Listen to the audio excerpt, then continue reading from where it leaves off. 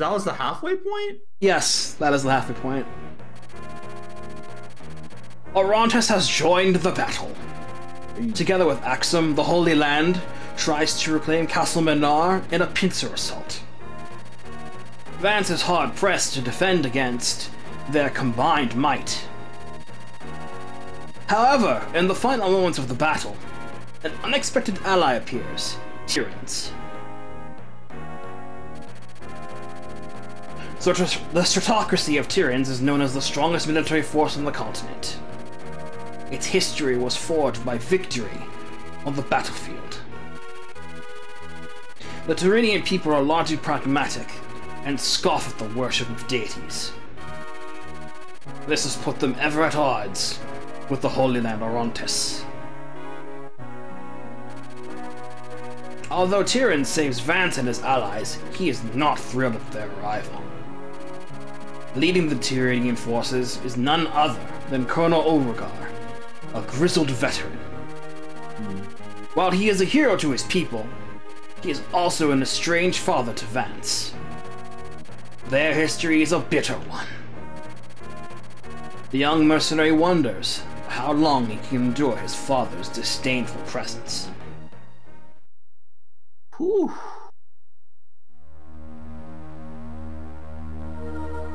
Chapter 11, Old Hatreds.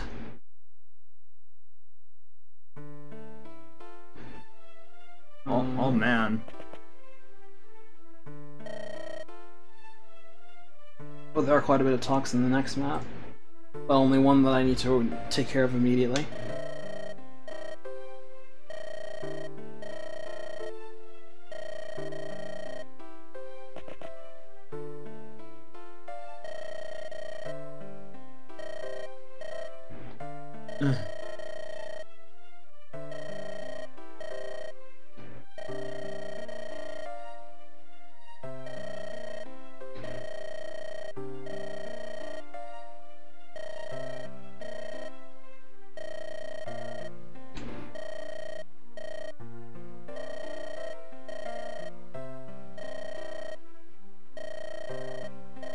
I need a hero. So Ulrigar's got that Sun Jian charisma, but unlike Sun Jian, he's not in good odds with his family. So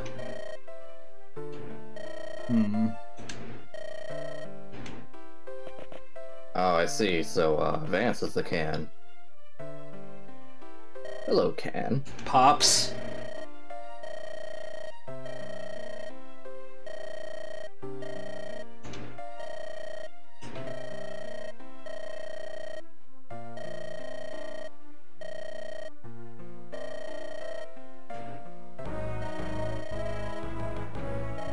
Oh.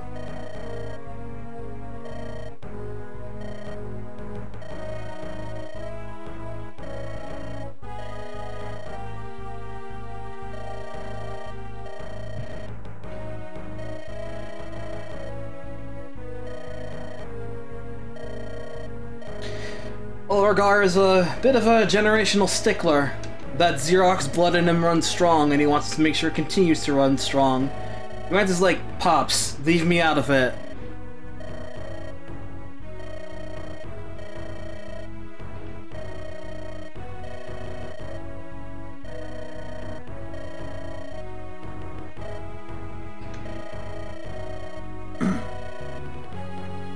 Your brother, uh-oh. Oh. That was a Swordmaster from 2 maps ago, wasn't it? Alan. No, that's Ire. Oh. Alan is a different person. Oh, okay.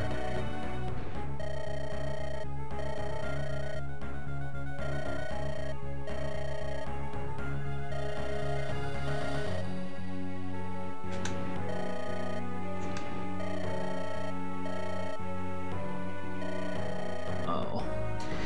Well, that's a problem. Yeah.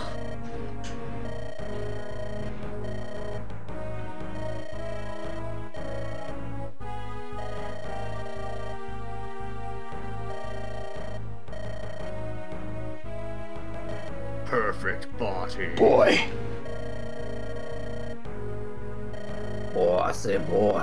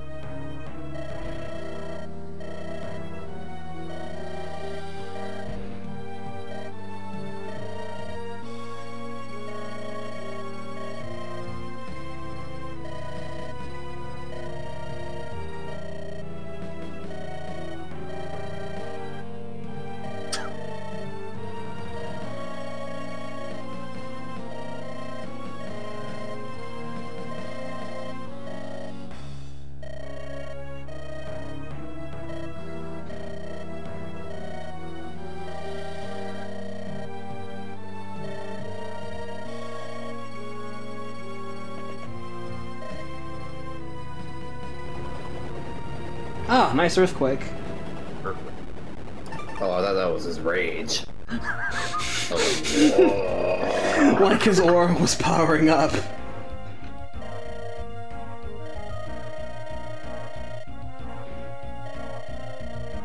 Just proceeds to use 100 power ground type moves in new direction.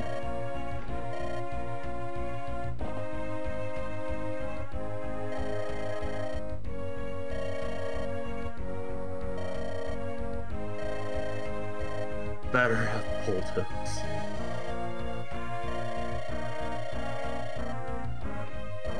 So basically, Ulrigar is like the relationship in Three Houses between Felix and Rodrigue. Only if what if Rodrigue was an asshole as well? Yeah. oh man, I like Roderick too. He's a good man. Yeah. Seemed to be okay with like the kids though. He's not necessarily a bad dude, per se. If anything, Felix has got the problem. Yeah. I love Felix, but yeah. Anime Dad got it. Haven't gotten totally soft.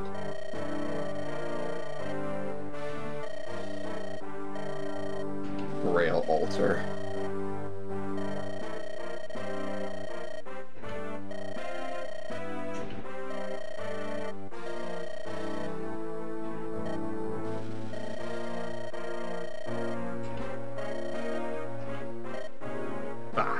Raizen's like, ladies, you're both beautiful, but come on.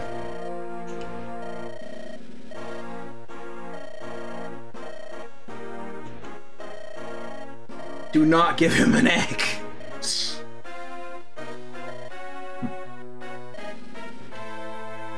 Boy, ain't right.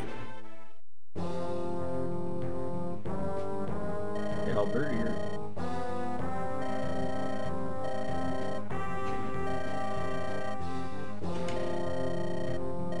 God, this hack has so many good shoulder pads. The design on the right is straight out of Awakening. It is. It is actually. I remember. Marvetta is based off of the generic Valkyries in Awakening. Ah.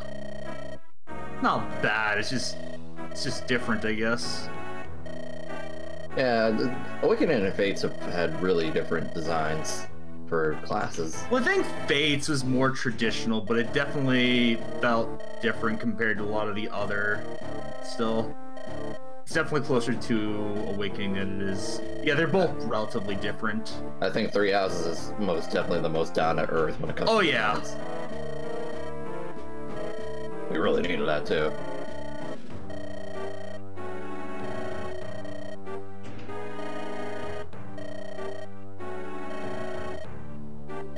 Oh god, Awakening Knights. Oh, lordy.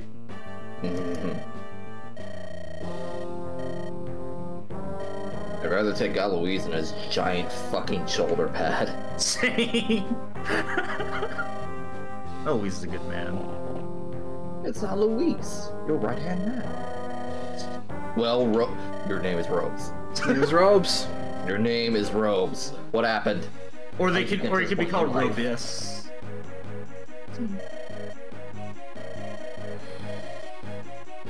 standing a bit too close there. His name isn't actually Robes. He's just wearing robes. Oh, okay. Alright. Okay. Damn. Your parents don't hate you. That's good.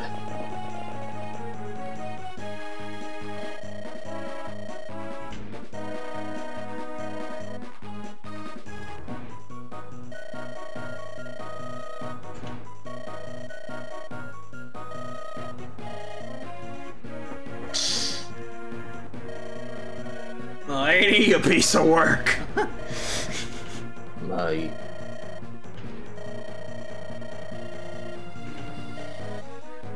Yeah, I definitely have the feeling some shit's gonna happen here.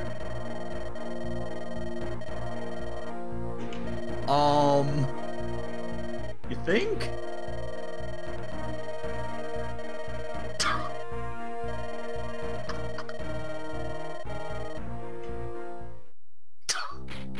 You just have this idea now, why? Shh, leave her alone. This now gives me an excellent time to field Corvin. Hey, listen, she has to reach level 20 to gain that epiphany. Since now I can oh, look at that! Wow. Now this is the kind of roster I wanted to see. These are the deployment slots I want. Yeah, this game definitely gives you Order of the Crimson Arm syndrome, where there's a lot of characters you want to put in, but you just can't. I definitely think the last map would have benefited from having at least one more person to field.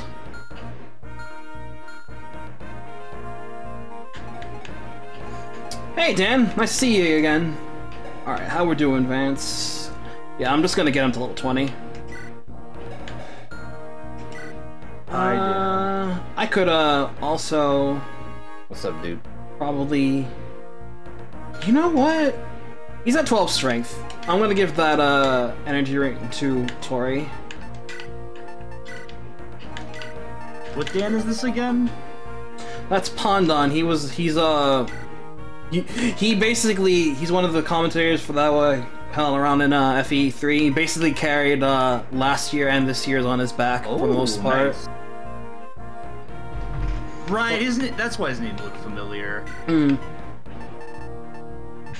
was a champion, huh? Well, good on you. He's also working on his own project, Vision Quest. Y'all check it out. Looks neat. Alright, time to oil up Corvin. Now to give him his fair due. Crystal Lance. I'm gonna need to buy irons again, though. Oh, Ron, I don't know if you were there. I don't know if you've seen, but Byleth comes out in like 4 hours. Oh, nice. Yeah. It's good timing. Yeah. Well, for me, I'll technically still have daylight, but everyone else, GG. I'll technically still have... Thanks, Ron. Thanks for rubbing it in. I need iron axes bad. Real bad. Sorry, Nessa. Yeah, I'll either be labbing or, with Byleth, or I'll be doing something else. So this map is, huge. Huge. Oh, Jesus, yeah. Huge. And there's dudes in our faces already. Yeah? Lots of people coming in to say hi. Oh, the soldiers are getting bulky now. Oh, Check them out. Yeah, they have actual stats. Wow.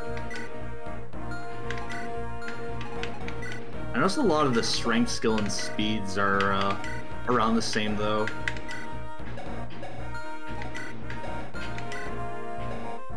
There's a general. Low defense, low strength, but some hella def. Yeah. Javelin. Hammer!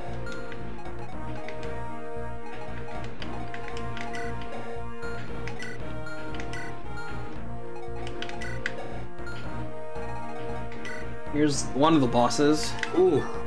Stephen. Spirit, is that you?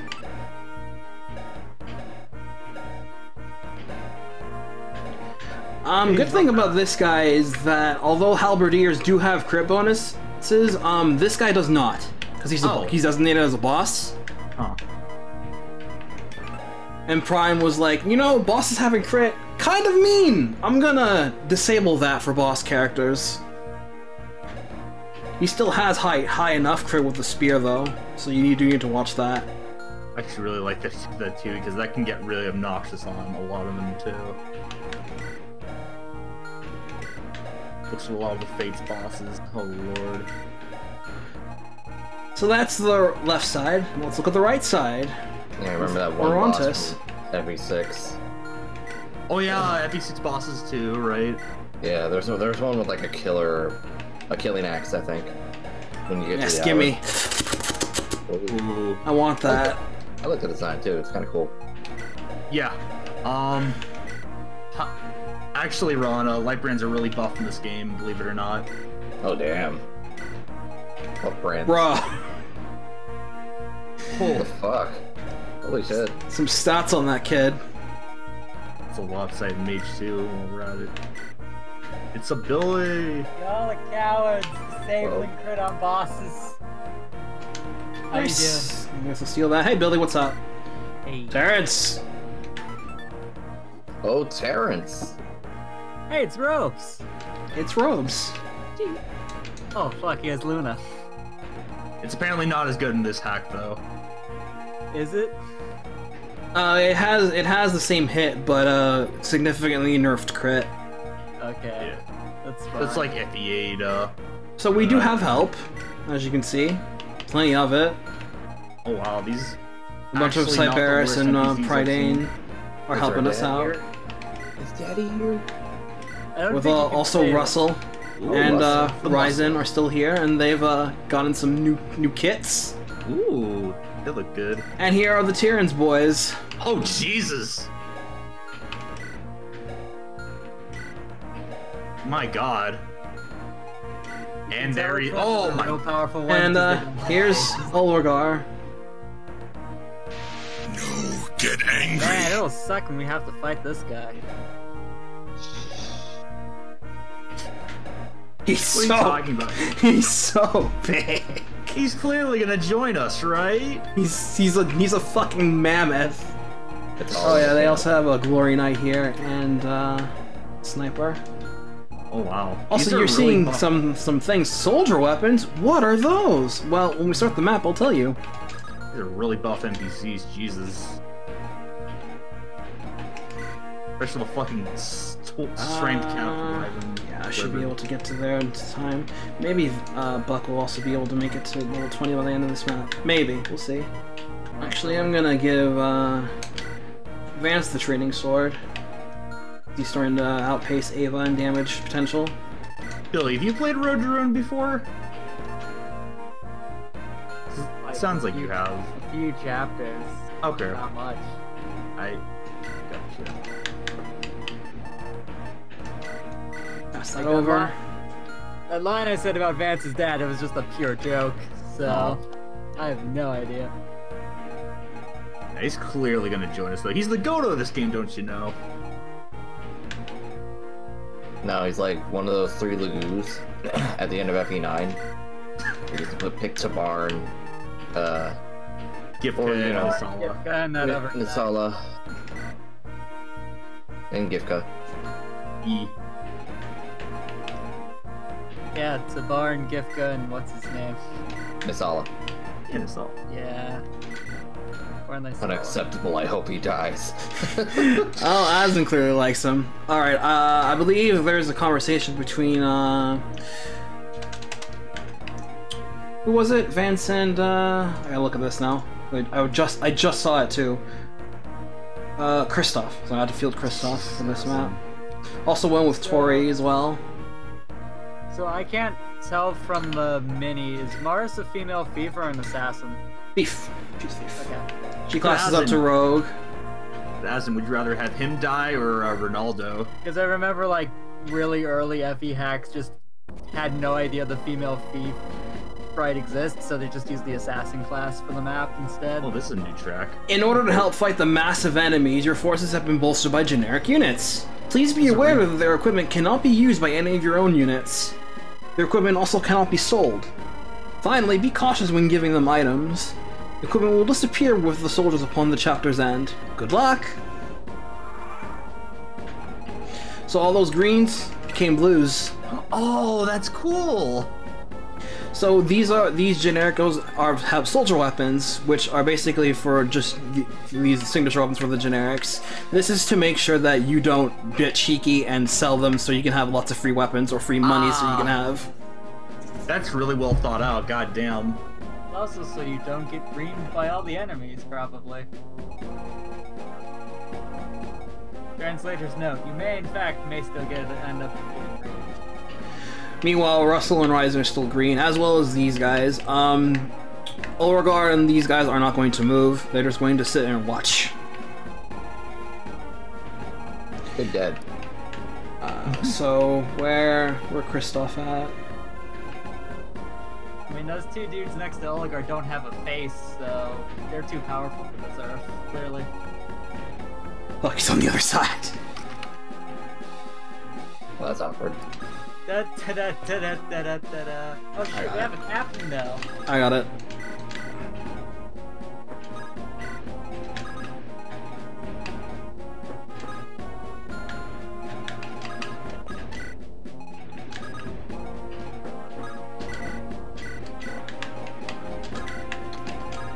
Yeah, it's like those playable generics from FE5, only, you know, actually usable.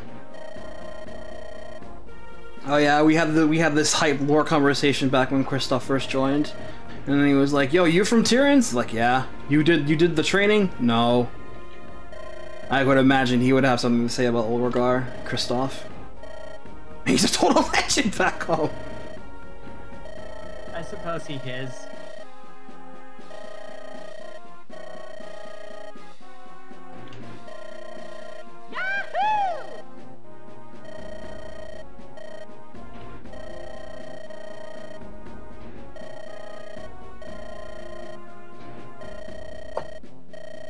No. Look at him super downplaying it.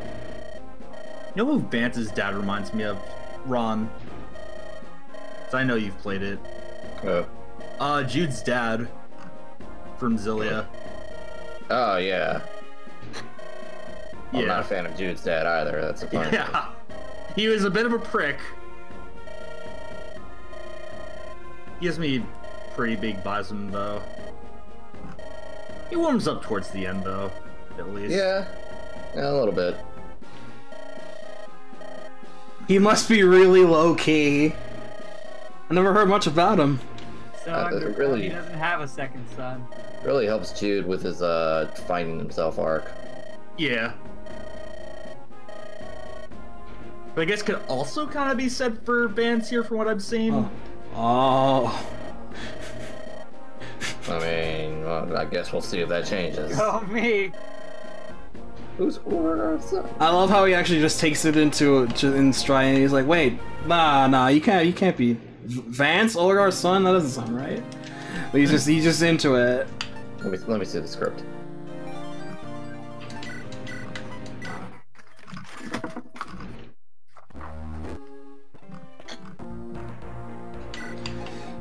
Alright, that should be everyone. Alright, now I gotta make sure I rearrange the map because I forgot everyone's fielded on the other opposite end. This is fine. Buck should be on Vance's side. Yep, seems right to me. I think Corbin should stay on that end because I believe Lucille spawns there. I'm gonna have to check again just to make sure. I can't believe Kristoff is fucking gone again. Yeah, this is on this side. Okay, cool.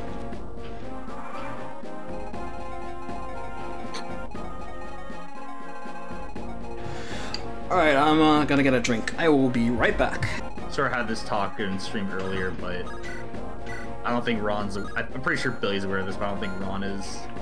He doesn't keep up with Pokemon chat. Oh, what is this? It's.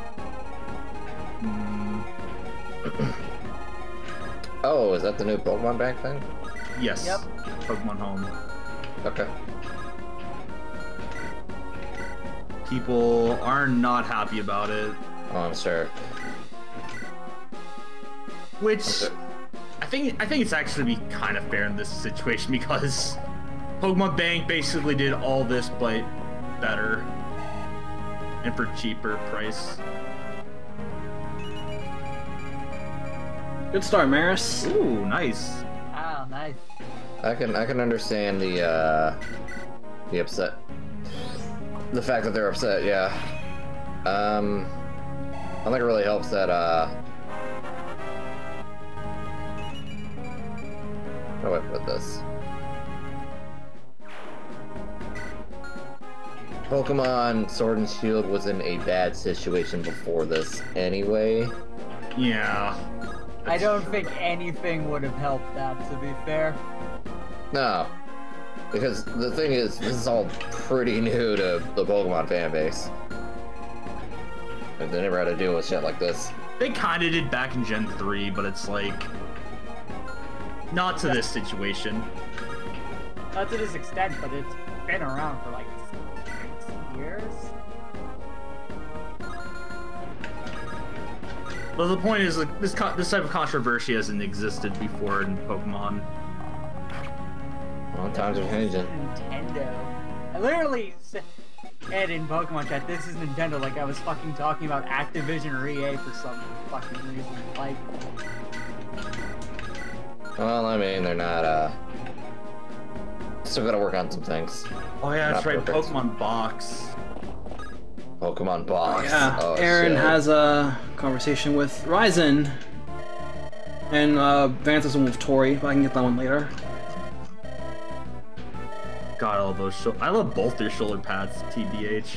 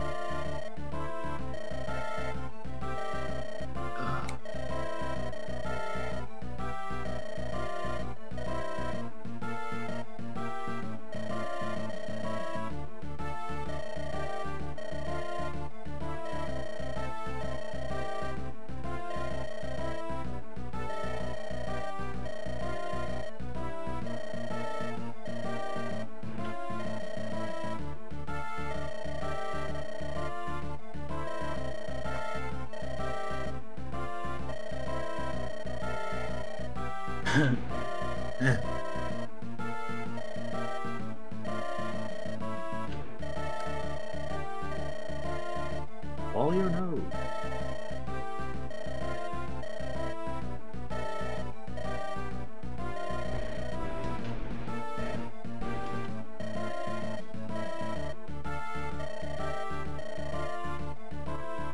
Cool.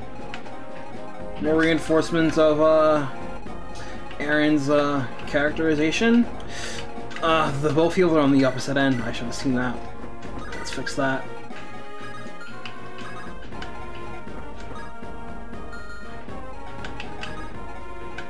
Let's see.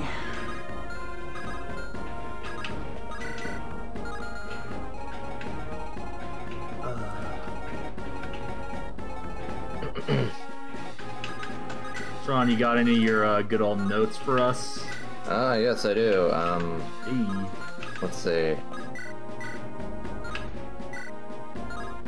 Let me see. Cool crit. Oh, nice crit. That's actually really nice. Helps out a lot.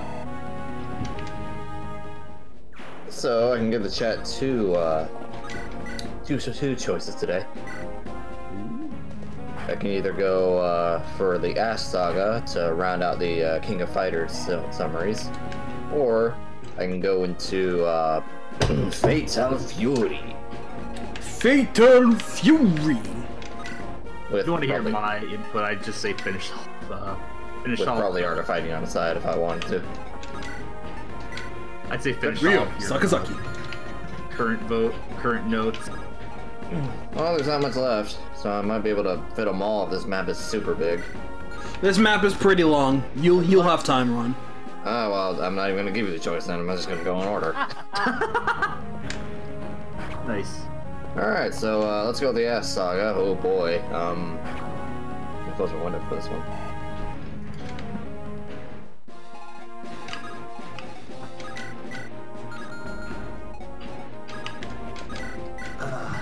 Alright, so let's see, last time was an Ash Saga. Yes, indeed. And before I go on to the Ash Saga, it should be noted that the Ash Saga has also has a has an unlimited match game. Another dream match, I should probably say, just like the Orochi Saga did. And this is where Nameless has debuted, who takes the place of fucking Tetsuo over there.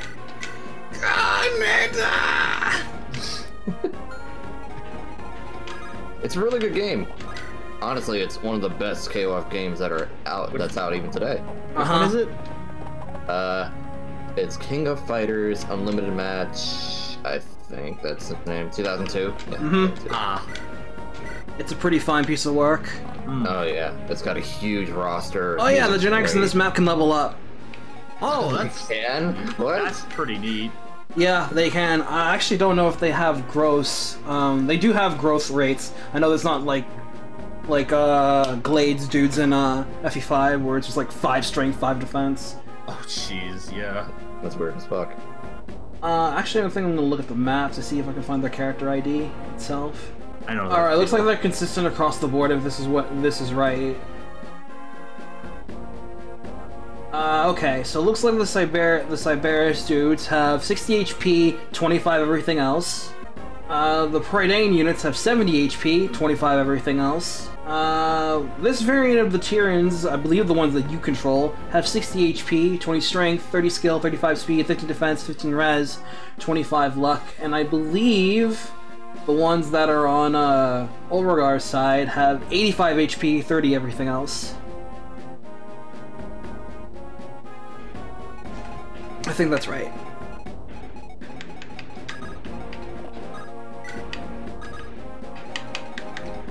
But yeah, you guys wanted Xenosaga. There you go. That'll be fun, though. Anyway, King of Fighters 2002. Really good game. If you ever have an opportunity to get it, get it. Yeah. So after that, we begin the Ash Saga proper. Actually, real quick, there's one more character that debuted in 2002, and his name is Kusanagi. So here's the funny thing, there's like 4 Kyo characters in the game. There's Nest Kyo, there's Kyo 1, Kyo 2, and Kusanagi. I think Kyo 1 is based off of 94, 95 Kyo, and Kyo 2 is 96, 97. That's right. Yeah, and Kusanagi is someone completely different. And he actually has a role in the Ash Saga, believe it or not. And I'll go into it later. Alright, so now begins the Ash Saga proper. So this saga is really weird because it kind of tried to do a little bit of a time skip. For example, you see Terry is actually in his Garo outfit. Oh. Got the leather jacket, short hair, and everything. And we also see characters from Garo as well. We see Tizok, who is actually on Terry's team. We see Gato, who is on Billy's team. Billy! And might be one more in there, but I think there's more next game. Ooh. Good E2 dodge. Damn. Like, he's off the forest now, that's good. That Murm is really hard to hit.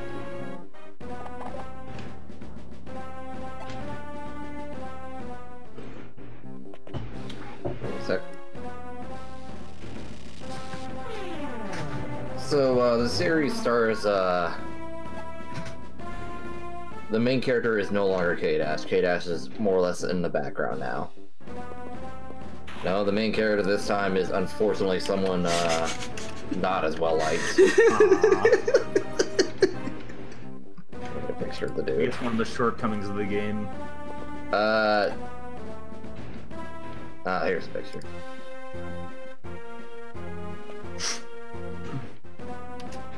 Yep, here he is.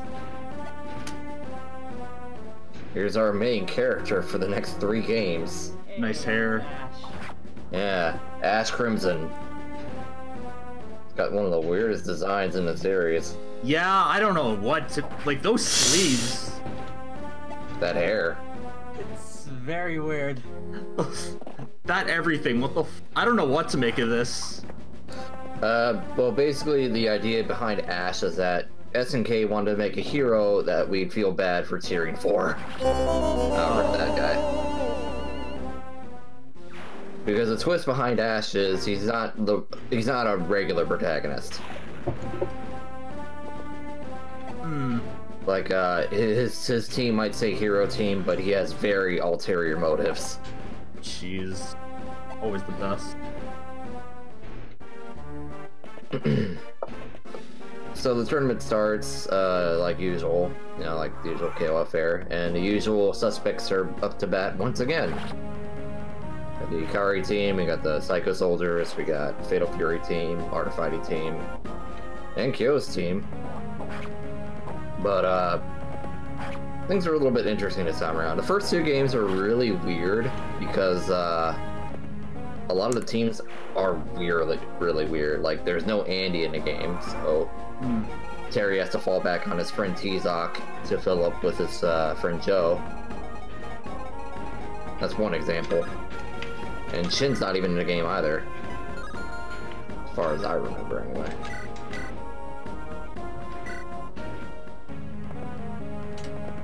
I think it was actually, yeah. Okay, let's see. Oh yeah, the game starts off with Chizuru approaching Iori and Kyo about something. The good thing about this game actually is that it does put Kyo and Iori back in the forefront. And I just saw that missile strike. I didn't know.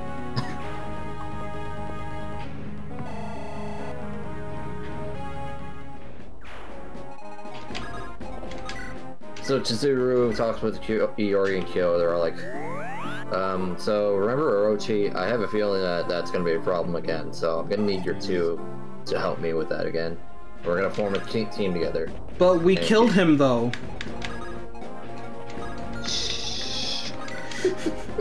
But we killed him, though. No, you didn't. We sealed him away. Don't you remember your own lore? Oh, yeah. Oh, yeah, we sealed him away, yeah. Oh, right. So she's like, alright, I need you 2 to help me, and we're gonna form a team. And Kyo's like, I don't want to form a team with Iori, he smells. Oh. Ah, boo. Hang. Speaking of smells, that level smelled. And Iori's all like, yeah, screw you, man, I take showers every day. I don't need this. I'm out. He leaves. And Kyo leaves too. So the 2 are actually in the game, but they're single entries. Meanwhile, Chizuru just sighs and is like, you know what, I feel like I'm gonna regret this. And sure enough, she does. She gets brainwashed by a mysterious person. Whoops! And because of that, she actually creates Kusanagi, who is a apparition from her mirror. He looks like Kyo, he sounds like Kyo, but he's nothing like Kyo. He's like super mad Kyo.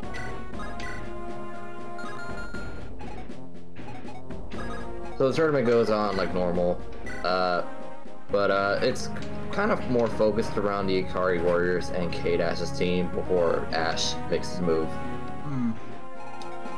Also, I should mention that there are new characters with Ash, 2 pretty cool characters too. That'd be, let's see if I can find them. So, you remember the last game where there was an assassin named Ron and Ling. In this game, we have Ron's son. So this is my son. My son. My son. My son. Let's duel on. He's an assassin from China. That's another design. Falcon was in full power in this game. Yeah, I kind of don't hate it, I'm not gonna lie. I think it's kind of cool. Very unexplainable amount of hair, though. Yeah. I kind of think that's a headpiece. That's just me. Are those just braidings around the It's a really weird design, mostly in the hair. I think everything else is kind of cool though. The next character is much more simple. Let's see this. I mean, compared to this, anything could be much more simple. Unless you're Seymour's hair. Oh, Seymour, of course, I'm guaranteed of that. Yeah. Here's the dude, Shen Wu, Oh, that's actually a big uplift. Max's favorite character now. Ah. Shen Wu's pretty cool. He's known as the god of battle in Shanghai. Excuse me. Ash basically hired them as his muscle, but Shenwu is mostly there to fight, and Duolon is there to look for his dad. Anyway, where was I? Oh yeah, the tournament. So, suspiciously enough, everyone who got into the tournament got a very strange letter with an R on it. R? Oh no, not again. Wait. Yeah. But we killed him though.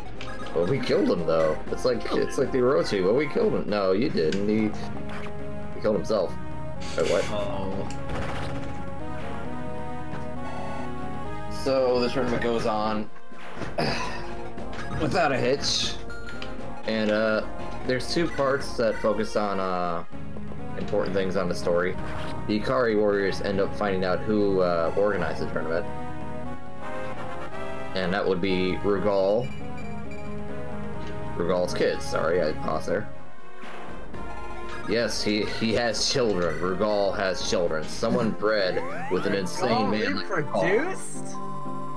It's like that scene from Jack X Combat Racing. You reproduced? What? That's what I remember when Ron revealed this to me. Like, whoa, fuck, I forgot Rugal had kids. Yeah. Yep. Blows my mind. Still blows my mind. He has a daughter and he has a son. His daughter's name is Rose, which explains the R, by the way. And his son's name is Adelheid. Huh. So the deal here is that they're both rich and they live on this giant floating spaceship called the Sky Noah. It's like an airship or something. And they're filthy rich. Of course it's called the Sky Noah, by the way. Yeah, it's a reference to Rugal's ship. Actually, I'll just show you. See, Rose, Bernstein. Rose with anyways.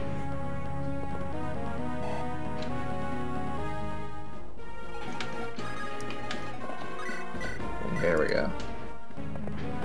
So here's Rose. Here's the thing about Rose. She's a bitch. Ah, Looks like it. Also, well done. Oh. I like the design. It's a cute design. It's like, what if Karen was more doesn't fight, I guess. Oh, I love the bow too. And was a bitch. Anyway. That's fucking Maribel hair right there though. Yeah, I can see that. And here's her brother, Mr. Adelheid. Definitely takes after Rugal. That skin though. I think it's more the art style, because he has art where he has a lighter skin. Ah. Yeah. Why does his hair remind me of Edgeworth a little bit? Yeah, kinda. I see more Vaughn, to be honest. The stripper shirt. The stripper shirt. He got it back. He inherited it from his dad. So the thing about Adelheid and Rose is that Adelheid is more the combatant, while Rose sets up tournaments. And like his father, he's looking for worthy opponents to fight. Ah. Only this time, he doesn't have a statue collection. But thank God. So, Adelheid ends up fighting the Ikari Warriors, who make it to the finals, and he's the final opponent. And, he ends up, actually losing to the Ikari Warriors. Oh. Much to Rose's discontent. Rose was so salty about it, she said, "Oh, screw you guys, I'm gonna blow up our ship and take you with us." Like father, like children. Yeah, but Adelheid, actually, who is not a sore loser, stands up and is like, "Wait, sister, they must live." "What, why? But they beat you, brother." "A loss is a loss, and I will take that L." So yeah, unlike his dad, he knows how to accept loss graciously. Or gracefully.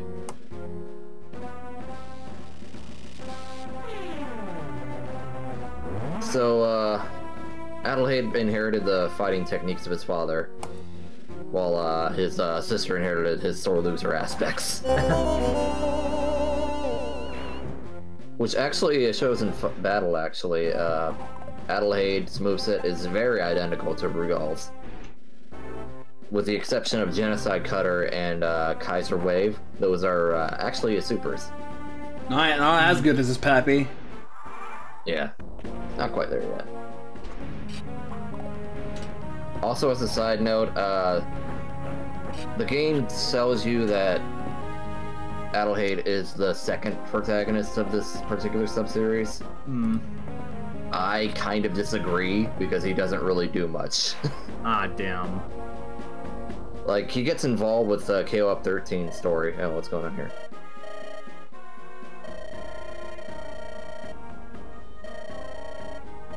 Oh, excuse me.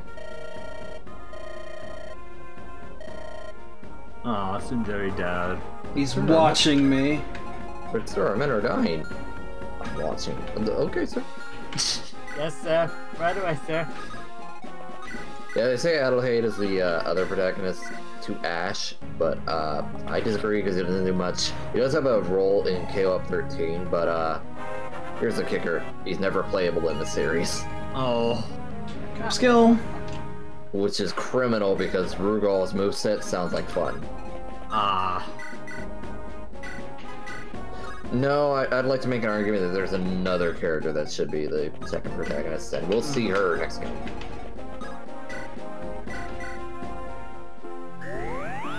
So, back to the other part of the story. K-Dash ends up running into Kusanagi, who challenges K-Dash's team. Oh boy. But K-Dash beats him because Kusanagi's a fucking clown. And when he does, he ends up running into a possessed Chizuru, who ends up making an after image of her sister. And they fight K-Dash's team, and they lose because they are also jobbers. But when they lose, you get one more boss. Oh boy. And that boss happens to be Mukai.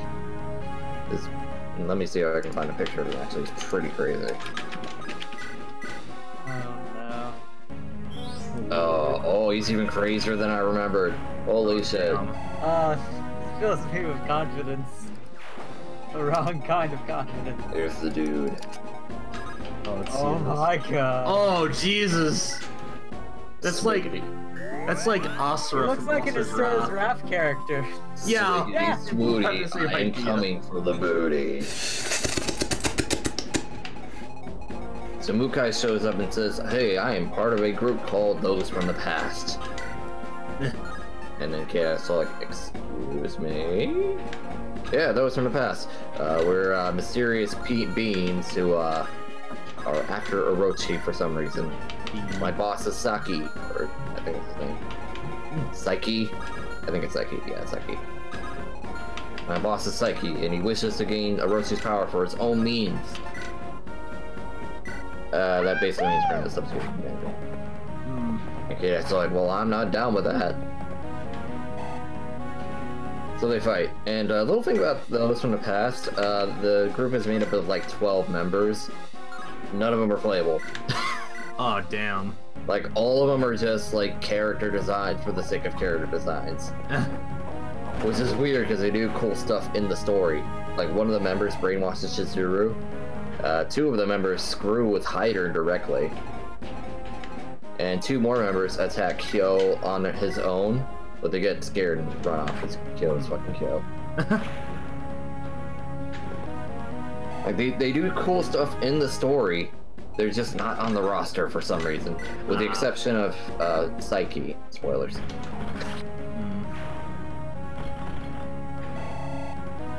But anyway, Kid Ash and his team end up beating Mukai. And Mukai's all like, well, shit, you guys are really strong. I guess I gotta tell my boss to watch out for you guys. You're Kill, right? And then Kid Ash gets furious.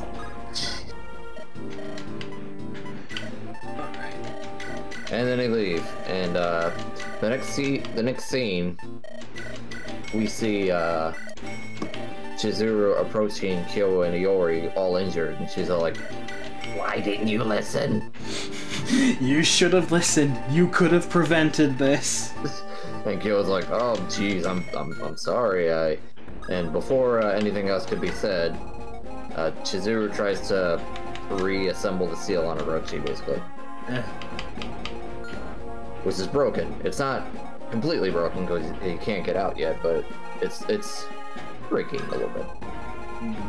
So she tries to do that, but before she does, Ash shows up and is all like, "Hey, I'm gonna need you to not do that. By the way, can I have this mirror?" "No?" "Well, I'm taking it anyway." And he knocks out Chizuru and forcibly takes her mirror. And Kyo is like, "Dude, what the fuck?"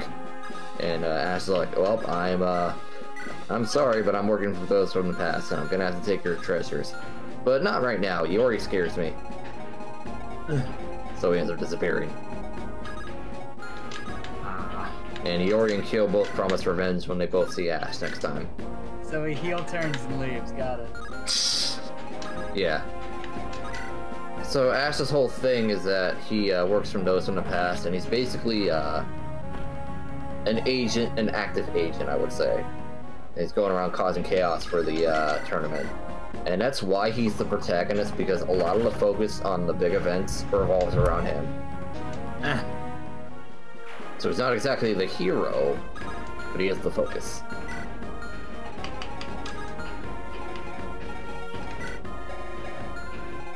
Alright, see you later, bro. Alright. See you, Dan. As a result, Duolon gets suspicious of his activity and ends up leaving his team by the end of the game. Shenwu stays though, because Shenwu loves to fight and doesn't care. So I think that covers everything in that game. The next game. This is where things get even weirder. Oh boy. So, this is the first KOF game, well, not the first one, but it's definitely an example that, the usual teams are not, they're not what they normally are. Let's see. Like, the Fatal Fury team, it's basically just Terry at this point. Ah, damn. But he did bring in two friends. He brought in Kim and, Duck King, of all people. Fucking Duck King. Yeah, Duck King is an old Fatal Fury character that basically got lost to the dregs of time, but they brought him back for this game. And Kim's here because, well, his disciples basically begged him to take a vacation. Dick Kong. The Art of Fighting team is made up of Ryo, King, and Yuri. Robert had to go help his dad with the project, and Mai's all like, I'm gonna go help Andy now. And she leaves Yuri and King to Ryo. So there's no women's fighter team. And here's the weirdest part. Kyo and Iori actually form a team willingly together. After the last game, they were like, maybe we shouldn't fight each other this time around. We gotta, at least not while Ash is running around. And then Yori's all like, okay, fine, we'll form a team. But we're gonna need one more person, you know? Oh yeah, you're right. Let's see, Diamond's a little busy. Benimaru, I have no idea where Benimaru is. Hey Shingo, you wanna join our football team? And Shingo is ecstatic.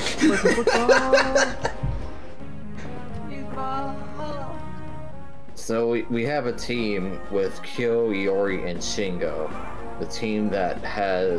You don't worry about it, everything is fine.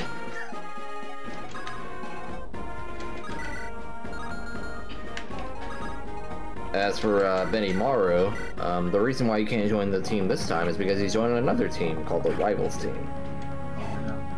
Who has him duel on and is led by a new character. Let's see if I can find her.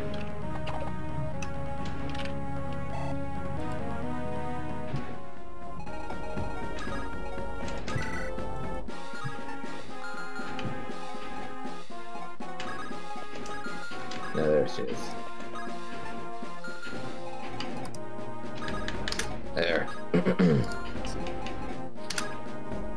Elizabeth. Oh, that's cool. Now that definitely looks like something out of the Phoenix Wright game. Yeah. She's actually Ash's adoptive sister, I guess. Huh. They're definitely related. That's Friends for sure. like you. That's the same feel I was getting. Yeah, it's Fran. Except she's not as sadistic as her, I think. So Elizabeth is the character I would put as the case as she will be the second protagonist. Because a lot of her actions revolve around locating Ash, going for Ash. She's technically not as involved with the plot as Adelaide, but she is in a way, I think. I know a lot of people are gonna be like, wait, what? But I'll clarify when I go along. So Elizabeth forms a team because she's looking for Ash. And wow. Oh, this is 67. I can't bother playing it. She's looking for Ash, and she's curious about his whereabouts. She ends up recruiting Benimaru and Duelon, especially Duelon, because he thinks he was the one with Ash last.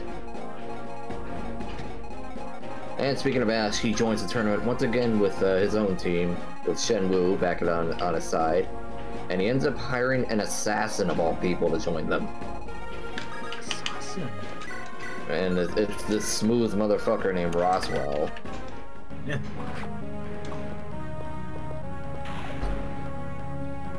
Good dog. Let's see, where is he?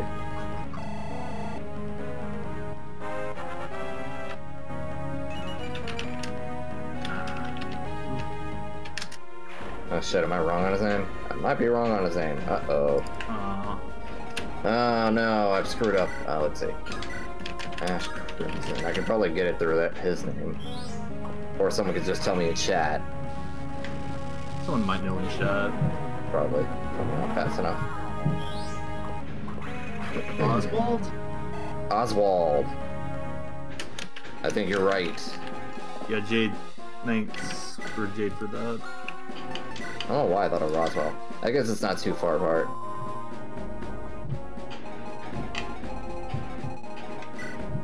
Yes, he is the main character throughout this whole thing. Because he is still causing havoc. I guess you would call him a villain in that case, but, you know, I'm just going by what the developer said. Hi, Dedu. Yeah, it's kind of Dedu's grandpa.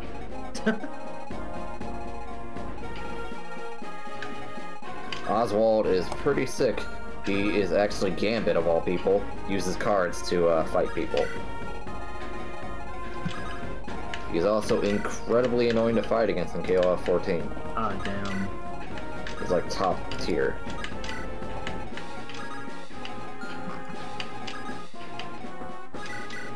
Call. A challenge. So, the next tournament starts. My memory's a little foggy on this one. Let me see if I can jump on my memory. It kind of proceeds a little similarly to the last one, except this tournament's a little it's hosted by this really weird guy named I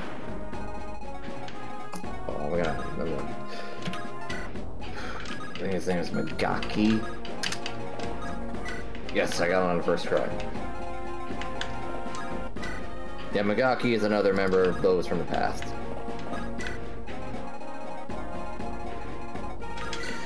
Might have to rewind it a little bit.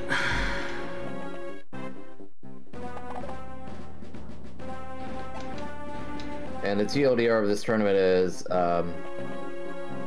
near the end, a lot of shit doesn't really happen in this game. It's kind of an in-between thing. And near the end, we fight this androgynous male named, Shiki. I think that was his name. Let me see if I'm correct on that one. Nope, I am wrong. I am thinking of Shiki from Samurai Showdown. It was not androgynous at all. She is very much a female. Yeah, I'm just gonna go to the page. King of Fighters 11. I am sorry, guys.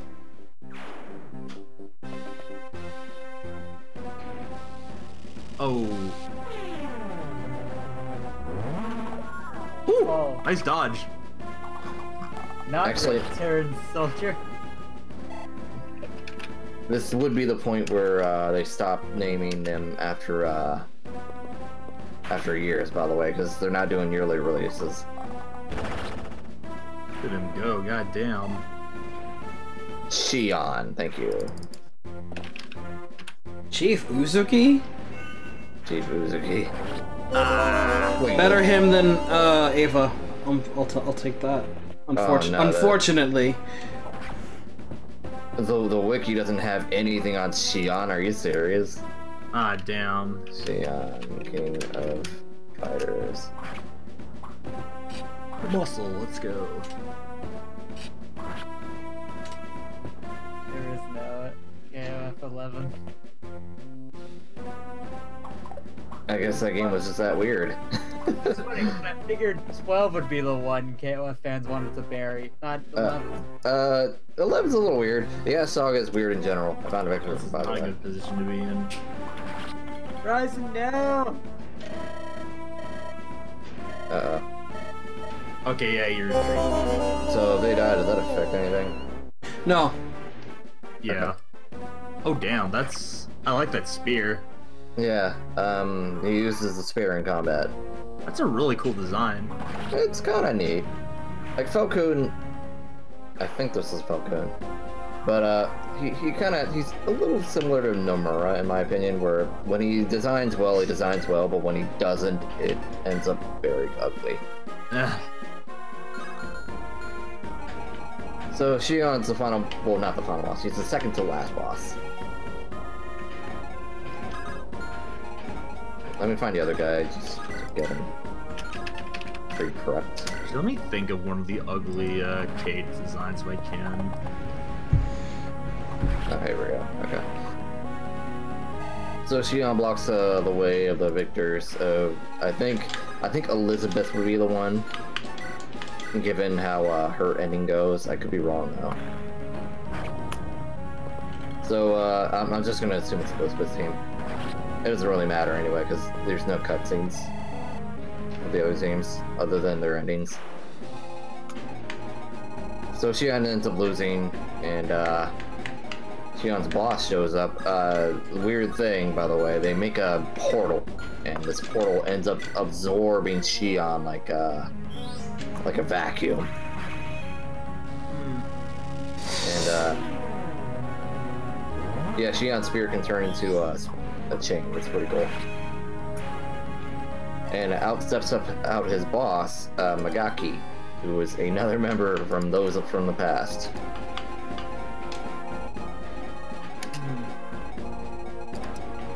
Yeah, normal looking guy. The normal finger quotes. Yeah. So Magaki shows up and he's all like, well, this is interesting. I didn't expect you guys to win, but hey, I really want Orochi's power, so I'm gonna offer you guys as a tribute to the Orochi. And they're like, what? Before anything could happen, Magaki transforms into this. Playtime's over! Grant me power! It's basically Majin Buu. Yeah, that's a Majin Buu. Yeah, that looks like Super Buu. Yeah. This fight is also bullshit because it's basically a shmup in between the fight. Check your parenting. So it ends up yeah, it's a common thing with SNK bosses where they just throw bullshit everywhere. Magaki's that guy. But if you manage to win, Magaki's all like, wow, okay, I underestimated you guys, I'm gonna leave now. And he opens his portal, he turns around and points at us all like, don't be so sure that this is the end. I'll be back and I will take my revenge. Aha. Before he could leave, a spear flies from the portal through his chest and impales him. Gourd. Basically, Shion wasn't happy about that. And, he ends up dying.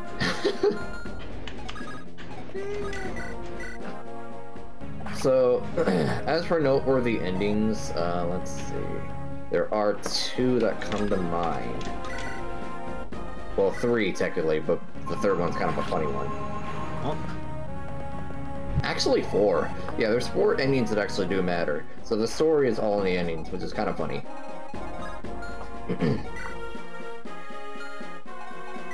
So I guess we'll go over Kyo's ending first. Kyo's team. Basically, Kyo, Iori, and Shingo are alone together. But since Magaki's messing with the Orochi powers are rising again. And that means Iori gets crazy because his Bridal Blood activates. So he ends up beating the shit out of Kyo. And Kyo's too surprised to do much about it. And he really wants him dead, but Shingo, the big bro that he is, gets in Iori's way and takes all the punishment. Shingo takes every blow just trying to protect Kyo, and he's all like, oh no, don't kill Kyo, and then Iori's like, I must kill, no, don't kill. And it gets very crazy.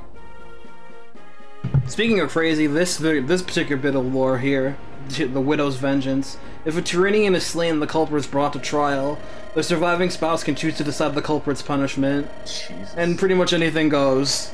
Oh my god. 200 lashings, broken arms and legs, death by firing squad, all viable. Jesus. Makes you think twice of going too far, doesn't it? Fuck. Thanks for the just blue randomly gem. gives you that. Nah, I'm sure that's not important. Randomly gives you a blue gem out of that too. Here's how our capital punishment system works. By the way, have money. Yep. What? Hey man, he just wanted to talk about politics. I think you skipped A to B and just jumped straight to H. What the hell? No one wants to talk to the dude, so he's all like, hey, you know, you're good people. Thank you for listening. Hey, finally some strength and speed. Hot. Ooh. I thought marriage as a punishment. God. God. Nice. That's a good one. So, basically, Kyo and Shingo are getting beat the fuck up. Shingo's like, ah, shit, I gotta do something. And then Ash shows up. Ash is like, hey, you guys are having a little bit of problems, aren't you? Kind of. I could do something if you want. Sure? Yeah, watch this. This is gonna be fun. So Ash comes behind, Iori. So I'm gonna throw it, hang on. He appears behind Iori. He slams his hand through his back. And, Iori just falls over unconscious. And Ash is holding, Iori's sacred treasure. The Yasakani Jewel. So if you guys remember, Iori's clan made a pact with the Orochi. Okay, I have to watch that later. And basically his sacred treasure was corrupted. And that's why his flames are purple, and why he has that curse. And that's what the Yatsukani Jewel is. And Yeah. and Ash has it now. And because he has it, he has the ability to use fire. Huh. Yeah.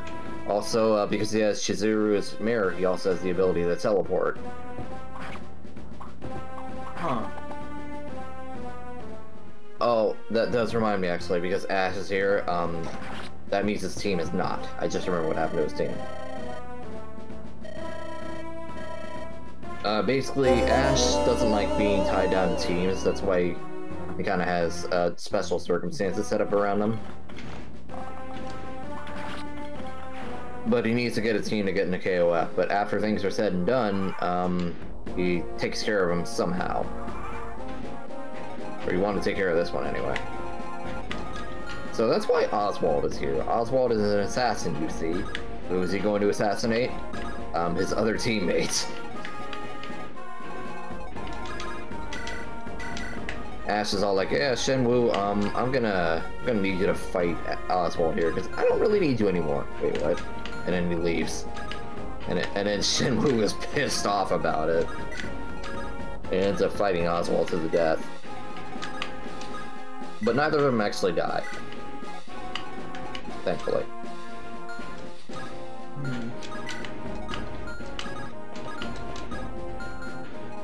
So Ash ends up getting the jewel, but before he leaves, he's confronted by Elizabeth's team.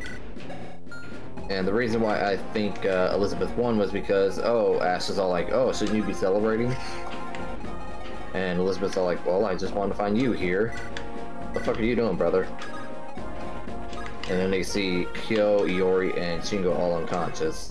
And Benimaru is all like, okay, start explaining. And Ash is all like, well, I'd love to, but, well, see ya. And then he teleports away. And Elizabeth's all like, oh, god damn it, Ash, you trickster.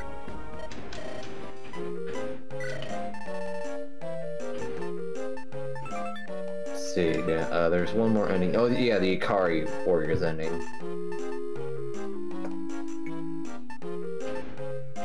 So, basically Hydron is having this huge meeting with his squad and a bunch of other people, and all of a sudden 2 people from those from the past show up.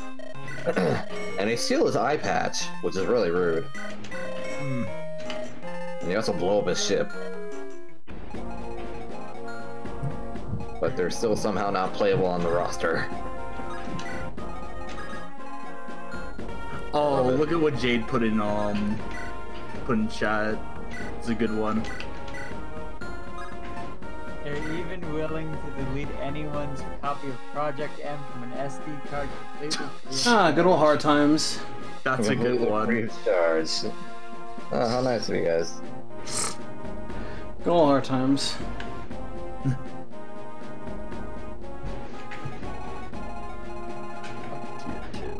I don't know if I'm glad or not that Luna still has a Rishika's hit rate in this game.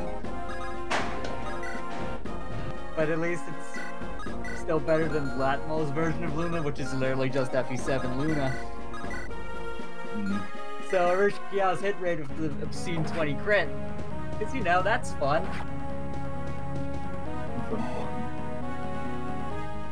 Also, it's a little bit crackly, right? You notice that? Yeah, What's that? The Sonder Arn is a little crackly. Oh. Did it switch again from... Hold on.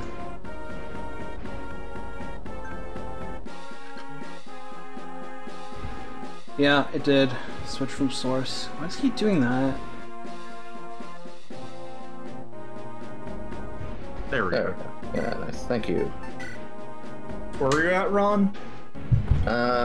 Just about done, actually. I only have a joke ending to go through.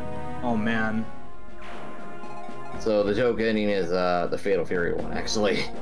Oh, man. Basically, after the tournament, Terry, Kim, and Duck King go to the Pow Pow Cafe. and Kim ends up getting drunk. Oh, Jesus. And the problem is, when Kim gets drunk, no one can stop his tirade. So if I make a reference from a show you guys don't like, it's basically Rock Lee from Naruto. Whenever he gets drunk. Oh, I thought you were just gonna style. call him a boomer. Anyway. Oh, jeez, no. The drunken fighter style, I remember that. I don't dislike Naruto. In fact, I actually kind of like some of the stuff in Naruto. I just never really saw it. Yeah, Naruto is basically my childhood. I admit, like, some of the earlier episodes not aged well, and Shippuden has a lot of issues to it, but... I'm more of a Bleach guy myself, but I understand the appeal. So, Kim, when he's drunk, he ends up going on his huge rant about justice and all that. You know, it's what he does. And it got to the point where Joe, Andy, and Mai show up to try to help out, but even they couldn't help out. And eventually Chang and Choi show up, and they're like, just leave him to the owner. He'll exhaust himself out, I guess. So, all of Kim's friends leave him with the Pow Pow Cafe's owner. And Kim's just in a corner, just slobbing away and completely mumbling to himself about justice. It is very funny. Ooh, nice. Kim is a master taekwondo guy, but he can't hold his liquor worth shit. Yeah.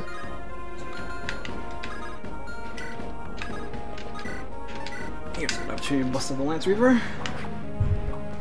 Okay, and shield. Okay, and shield. That can be pretty cheap. Yeah, no kidding.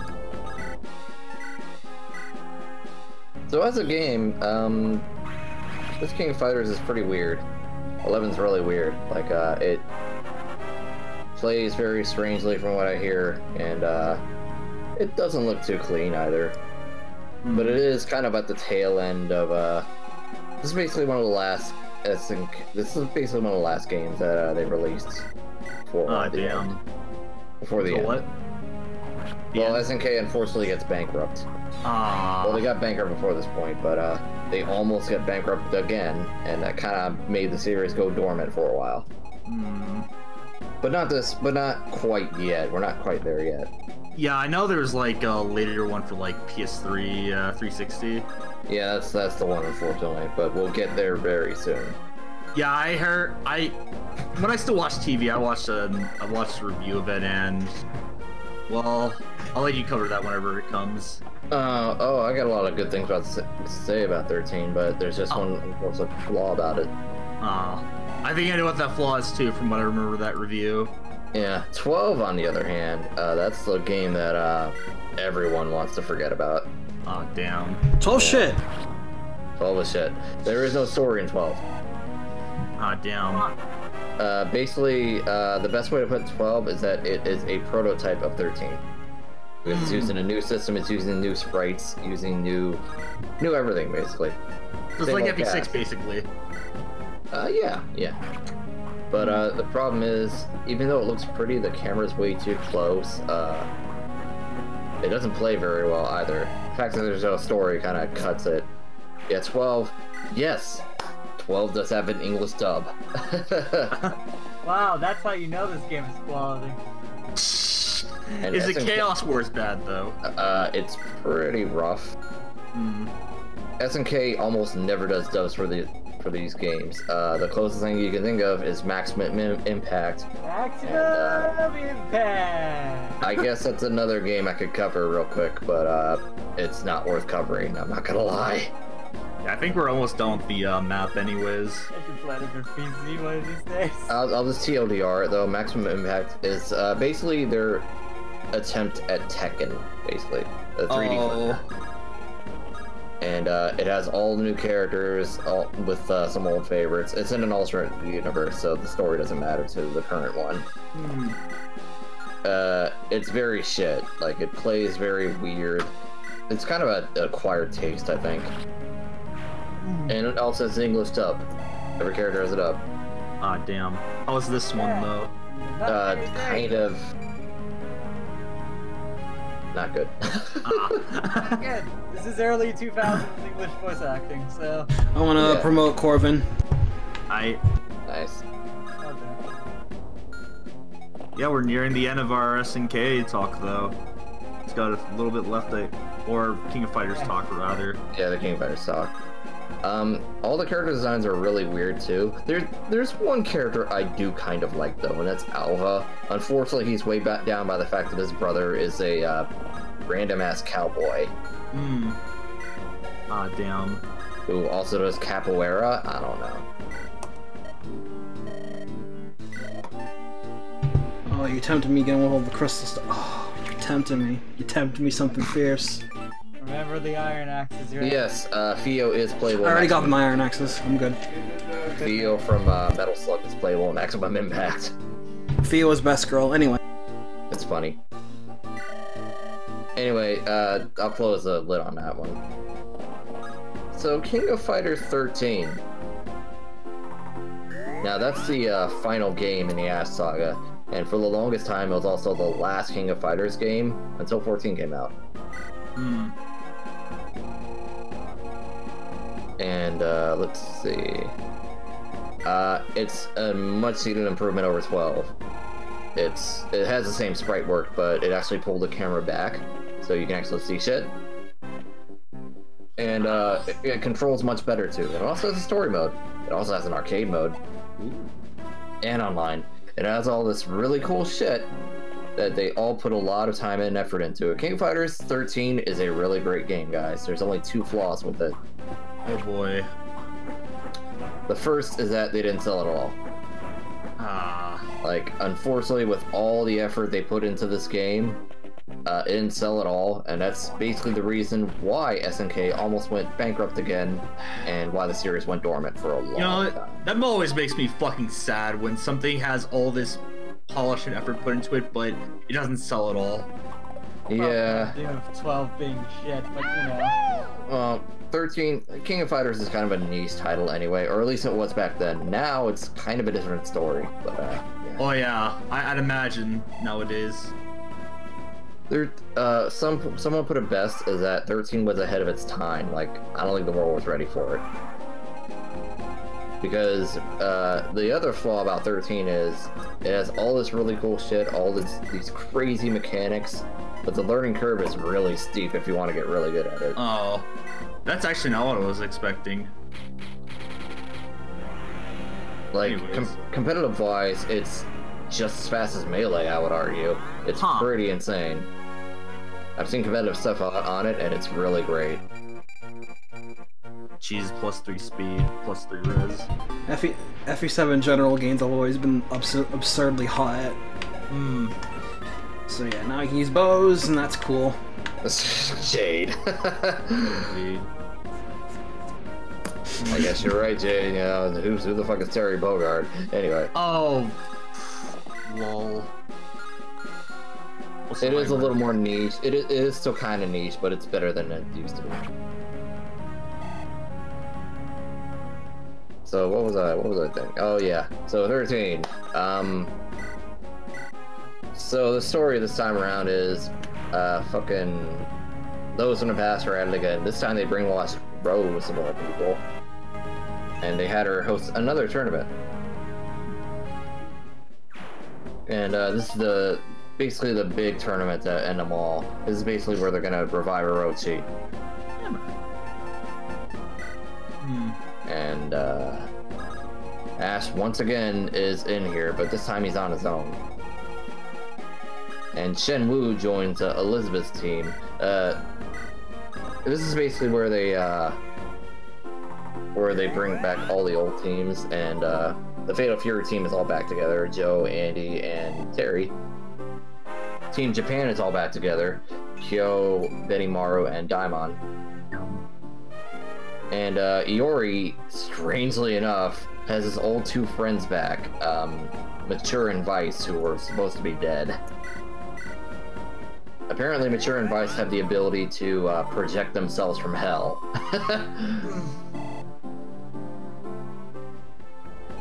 Oh yeah, the old Art of Fighting team is back together, so Ryo, Takuma, and Robert. The women's fighter team is back together, which is King, Mai, and Yuri.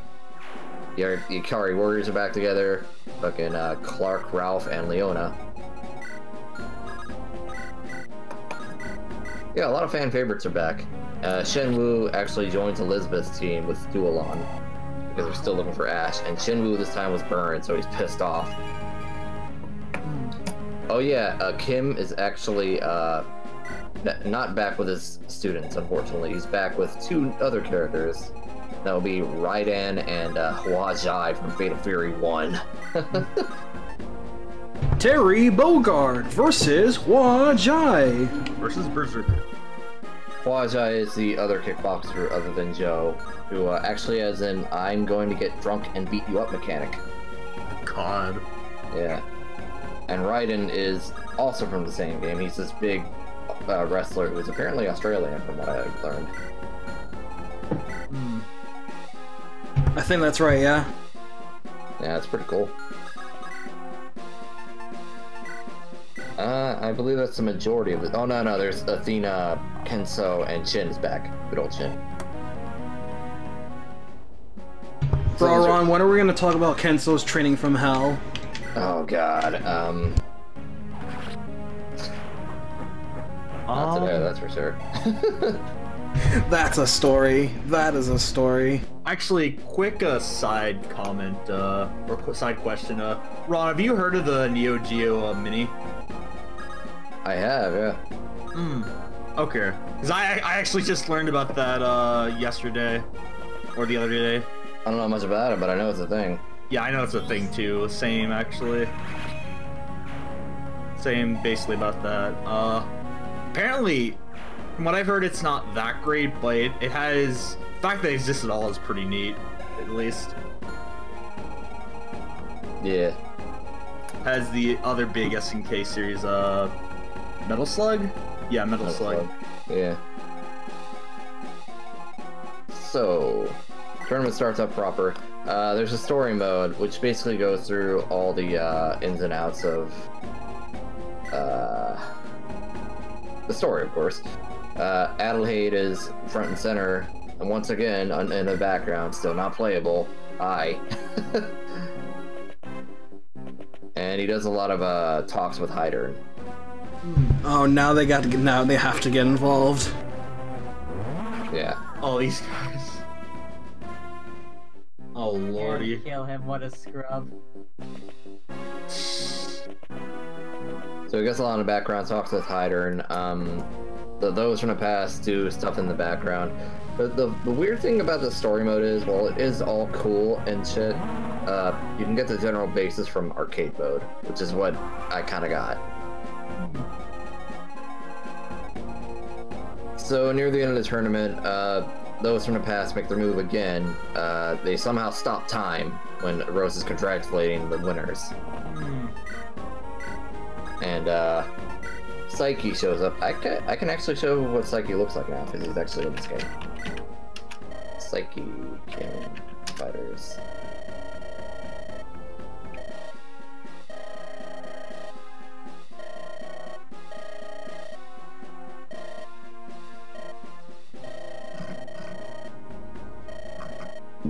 Excuse me.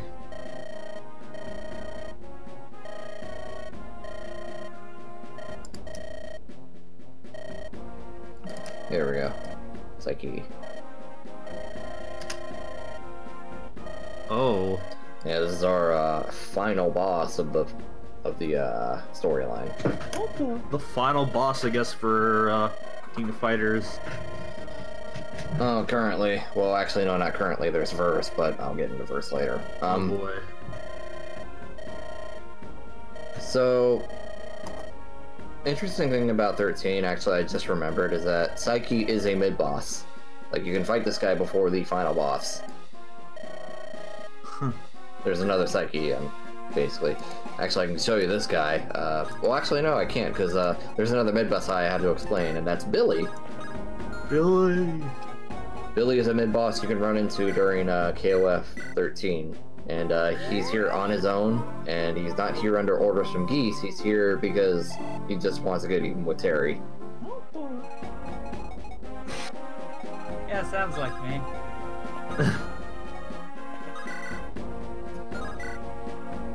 Unfortunately, Billy is very much nerfed in this game as he usually from his usual thing, because unfortunately his staff it has a hitbox. A very nasty hitbox. Oh damn. Yeah, the type that goes two ways. Like usually, if his staff doesn't have a hitbox, then he's really crazy. But if he can get hurt, then that's a different story. Well, no, you can unlock Psyche as well, I believe.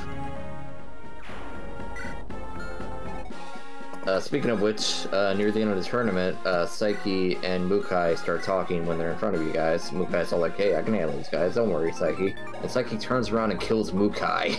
Oh, Jesus. And he's all like, bitch, don't tell me what to do, I'm handling them. So Psyche's all like, you know what, Orochi's gonna need a little more power, so we're gonna have to fight. He's gonna need more quantum power! So Psyche turns into this. Oh. And he's a pretty bullshit final boss. I see.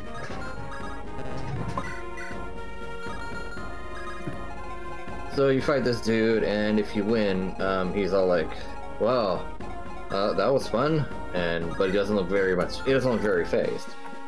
He's like, well, I guess I'm gonna have to take this to the next level. But before he does, Ash appears behind Psyche, and basically kills him and takes his soul. And Ash is all like, oh, I've been waiting for this. I was hoping your guard would get down at some point. So basically, Ash double-crossed him. And that's the whole purpose of his, of him skulking around the background. Huh. That he wanted to wait for a moment for Psyche to, basically have a moment of weakness that he can take advantage of and take on. Because, I guess Ash is a good guy after all. Behold, face turn. Why? But unfortunately, Ash, when Ash took his soul, Psyche was all like, oh hey, I'm gonna take your body now, Ash. Wait, what? So Ash is possessed by Psyche. And, Fucking shaman, Jesus. yeah. And good news to everyone who hates Ash, you finally get a chance to kick his ass. Because he's the final boss now.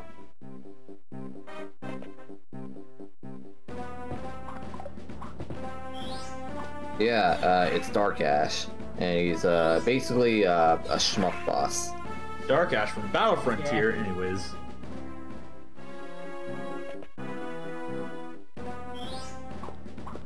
So you end up fighting Ash, and if you manage to win, the ending happens. And what happens is Ash and Psyche are on the other side of a gate that leads to Orochi.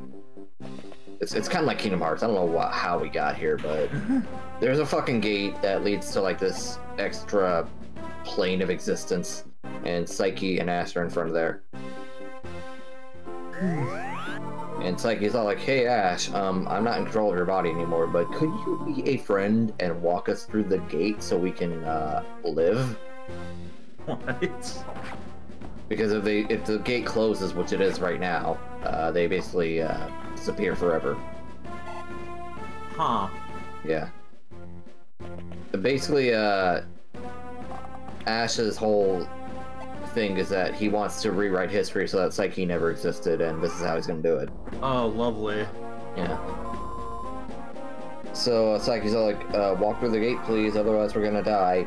Ash, no, seriously, if you don't walk through the gate, we're both toast. Ash, you idiot, walk through the gate. Holy shit, Ash. Oh my god, it's closing. It has just closed. Why are we still here? Fucking Ash. And then Ash just turns to him all like, well, I accomplished my goal. See you later. Sounds like that legitimately just sounds like an abridged script you're reading from right now. Oh, I am kind of Ash approaching it. And yeah, that's where the joke comes from. So Psyche ends up vanishing, and Ash vanishes with him because he decided to stay. And that's basically it. The world is safe, and those from the past don't exist anymore because Ash rewrote them out, and consequently himself. Hmm. Yeah, Psyche is Ash's ancestor as well. So if Psyche goes, so does he. Huh. And as a result, everyone in the world forgot about this. Like, this basically was an event that never happened. Oh, so it's Schrodinger's Ash. Yeah. Except Elizabeth remembers Ash. Because her bond with him is too strong, I guess. What the fuck is this Disney level bullshit? KOF plots got really weird after the Orochi Saga, unfortunately. Oh god, it's Sonic 06. It is Sonic 06, actually. God damn it.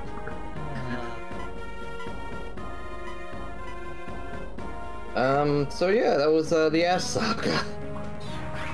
Also, Iori gets his flames back, and Chizuru gets her mirror back, yay. Hey.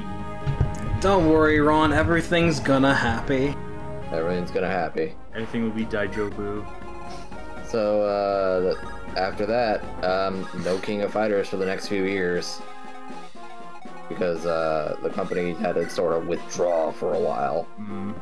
Company almost didn't exist anymore. Yeah, ironic, isn't it? This all reminds me, like, not necessarily overall, but at least outside Japan, the fucking Dragon Quest series. Like, after, I guess you can count either Joker 2, Monsters Joker 2, or Fortune Street as the one, but after that, we didn't get a new DQ game till, like, from 2011 to 2016. Yeah. So, there's one more thing about the Ash Saga that I forgot to mention. Like, despite the fact that Ash's efforts were very, despite the fact that he succeeded, he also unfortunately did something that, isn't so good. Oh. And, that will be left to King of Fighters 14 and whatever the fuck comes after that. When does 14 come out? Like, I want to say 3 years ago? Let's see, King of Fighters 14.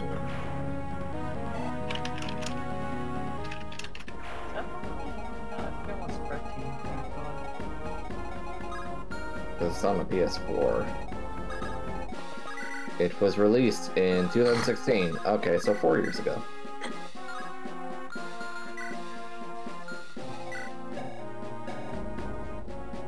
And that's about it.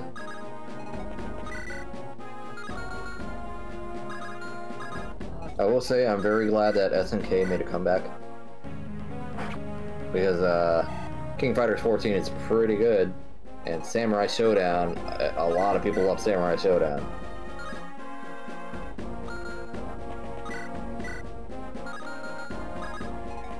Samurai Showdown is her other fighting series.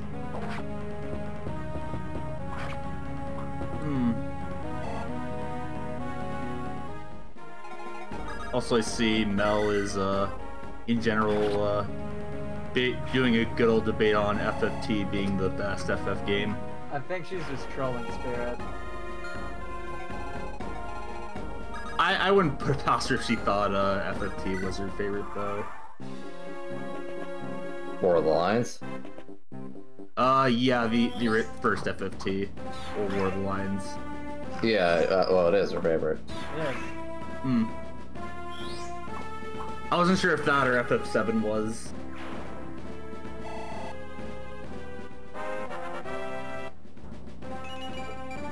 Ooh, speed. That looks like a good level 2 class change. Yep. So how much of the map is left? Just this corner? I have to take care of the bosses, which I'm pretty close to, but they keep pumping out reinforcements. They should stop after a while, though. Let me see if I have a proper list. Yeah. After turn 10, which I think just happened, no more. Respond. Okay. a lot of damage for a light brand. Yeah, it's different in this game. How'd it work again? It does full magic damage all the time, and it can crit regardless of range. Okay. Oh lord, what does that animation look like? I need to know now. That guy. Is it just like the sword glows? So is Vance's dad still watching? Hasn't moved a muscle. Wow. Patiently wait for 25 turns before taking to the battlefield. What a memer.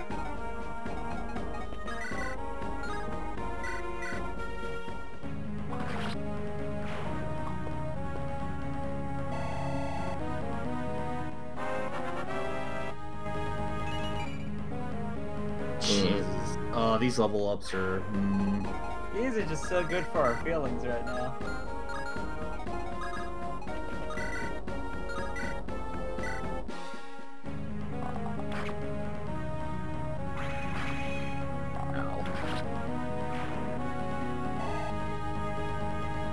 Well, at least people are dying.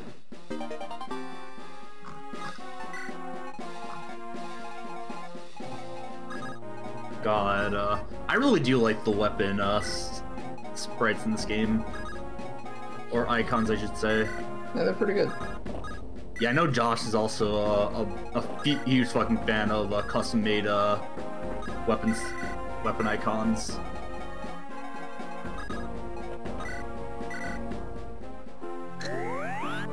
Like the Wind Edge, yes, Merc, the Wind Edge is in this game. The Light Brand also looks really cool, which are funny enough both magic swords. Iron Bow also looks neat.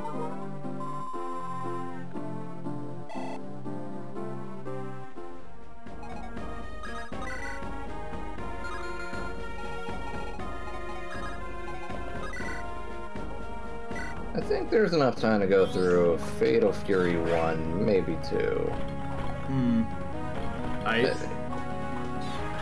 Because I did also want to compare it to the OVA a little bit. Short Spear also looks great, goddamn.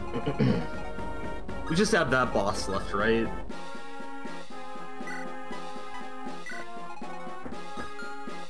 I think so.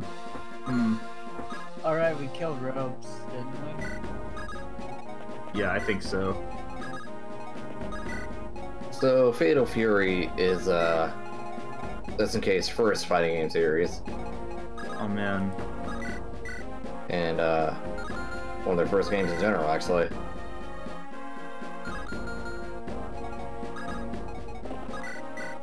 Basically, it stars, our favorite dude, Terry Bogard. I know him, he's that guy from Smash Brothers, right? Yeah, he's, Ken with a hat. Oh, Robes is alive up there. Anyway. Oh, damn. Good level, good level. Go, Aaron. Now, I can't remember if Fatal Fury was made by, No, I think it was... Actually, no. Yeah, I think, Fatal Fury was made from, former Capcom employees. Oh, yeah, that's correct. Yeah. I remember hearing about that worked on Street Fighter. Yeah, I remember hearing about that, too. Yeah, they wanted to make something new and fresh. And it definitely was new and fresh because compared to all other competitors, Terry was very different from Ryu. When did it come out on? Neo Geo, right? That is correct. Okay. Right. So Terry, this is basically his story of how he was an orphan with his brother Andy. And his story gets retold several times throughout SNK media. Sound like my father.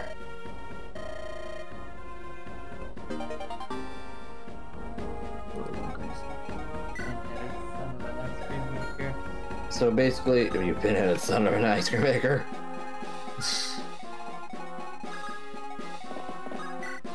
So basically, Terry and Andy are raised by this man named Jeff Bogard, who's a really cool dude.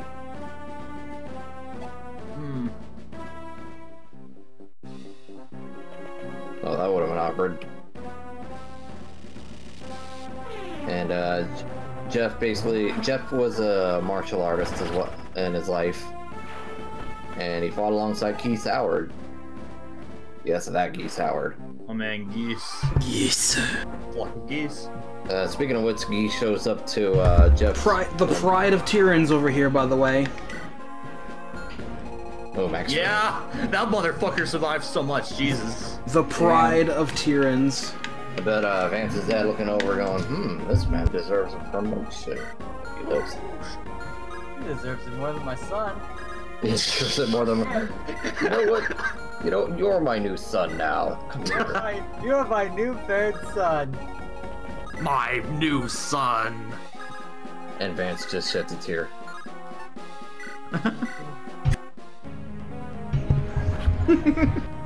He activates tear. You are my child now.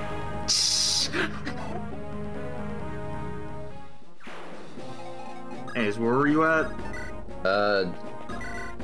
Geese shows up before Jeff one day, and usually when Geese shows up before Jeff, they're supposed to be on equal footing, but usually there's something that happens to Jeff before the fight that makes him not fare so well against Geese. Like in the OVA, he ends up protecting these children from some thugs, and he takes a wound to I think it was the side. Yeah, he takes a knife to his side. In King of Fighters Destiny, which is an adaptation of Fate of Fury 1 as well, Geese says, "Oh, you have an old injury. You can't fight me with that, can you?" And in Fatal Fury Wild Ambition, there is no injury. Geese just beats him the fuck up. Regardless of what happens, Jeff is destined to lose against Geese. And he also dies against Geese. And while he's dying, he gives his son a hat. And he's like, "Walk home, my son." Yeah. Papa, no! Daddy, says Andy. Wait, who cares?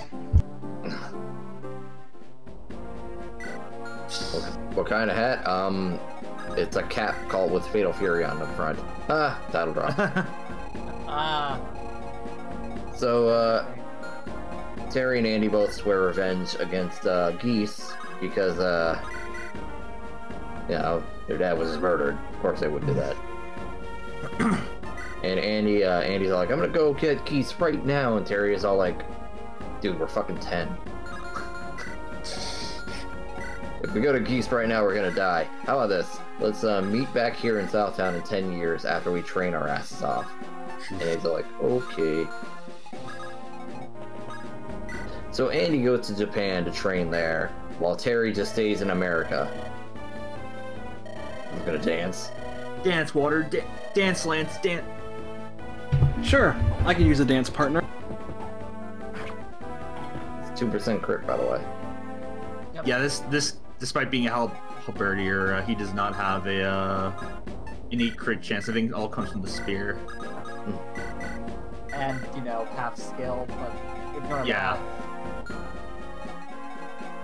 Cowards. What was I thinking? Oh, yeah. Terry travels around America to hone his skills there. He's basically a drifter at that point. So 10 years pass, and the Bogart brothers show back up in Southtown before Jeff Bogart's grave.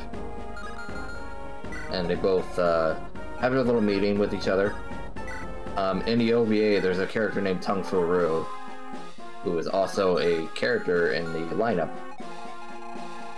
Also, fun fact, Tung Fu Ru is also a new character in the KOF lineup, thanks to 14.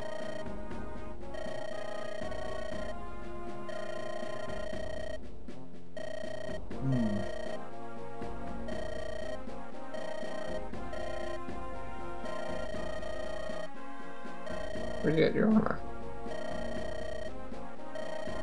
I stole it off a dead guy. Oh, I mean... Love that tutorial. Anyone join my side? Sure. I'm tired of being green. I'm tired of being green. That's not the line, I think. But the fact that armor color doesn't really matter in Tellius. But discounts are the best way to get around Lucille, and don't you know the Anatech? Oh, he was an 11 as a bonus character? Huh, that makes sense. Huh. That's a cool callback. Yeah, so Tung actually has a role in the OVA. Unfortunately, Nice dance. Yeah. Yeah, nice. Well then. I guess here's the last dance. The last dance for Stefan Vance. Oh, fucking hell, Aaron. For some reason, I'm thinking of cameos though. I'm reminded that Naruto Ninja Storm 2 had Lars as a playable character from Tekken. Oh yeah, that was hilarious. I loved it. I love Lars' design in that game. It's so goofy. And he's the only character to not have an English voice. Yeah. I find it even funnier, honestly. What was I gonna say? That's Tekken for you. Yeah. Oh yeah. He has a role in the OVA. Unfortunately, he dies in the OVA, but the OVA is non-canon, so he's alive in the Fatal Fury KOF timeline. That's good. So Terry and Annie meet each other at the grave, and then they go off to plan their attack on Geese. But before they do, they run into Joe Higashi. Joe Higashi is a Muay Thai kickboxer who came to Southtown for a tournament. And he ends up being friends with Terry Bogard and his brother. Because, Joe's a cool guy. What the heck? Let's all go to Club Med. What do you say? I agree. Yuzuru is a cool character, isn't he, Billy? Huh? I'm just memeing, don't worry. So they end up finding out that Geese is hosting a tournament. And he usually hosts these tournaments. It's the first King of Fighters, by the way. He usually hosts these tournaments to recruit new men to his little bodyguard section. He's looking for strong dudes. And Terry and Dandy are like, hey, we might be able to meet Geese this way. And Terry's like, you know what, you're right. Because if we go in through the front door, we're gonna have to deal with an army of bodyguards. And Billy Khan. Fuck that guy. So Fatal Fury 1 is basically the three of them together entering a tournament. Andy and Terry obviously going in for revenge, and Joe going in to help the Bogard brothers because, you know, he's a good friend like that. And Fatal Fury 1 is kind of similar to Street Fighter 1, where you only have like a very select few playable characters, and you go through these very strange boss fights.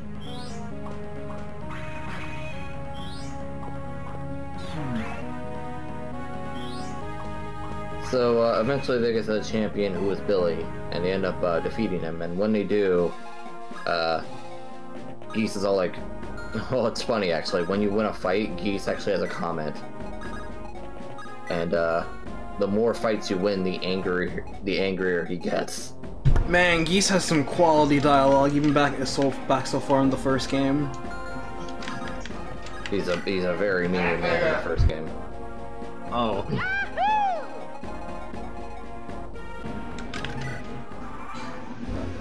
Alright, Ron, what did you discover? Yeah! I will never forgive you! You struck my plan of attack! And his next line is, I'll beat you like your father 10 years ago. Jesus! Don't have a screenshot for that, though, I imagine. Oh, it's basically the same face. Ah, Yeah. That's why I didn't post it. fair enough. But he gets just angrier and angrier the closer Terry gets to win. Oh my god. Damn. All Oh, stupid ways to die. Stupid wasted. There you go. So Terry ends up beating Billy. Sorry, Oh Billy. no. I was a jobber back then. And actually there's another funny picture I want to find. Honestly, just remembering like how Spirit's leaving just caused me to have dreams of me waking up to find him back on Discord. That'd probably just be more of a punishment for me, but you know. Damn. Oh, Weird time. what was I gonna say? Oh, Spirit, does your internet still go away at the end of the month? I think I remember you saying something like that. Okay. There's a picture. So basically, when you win, you get this. These two guys trying to bring in a geese.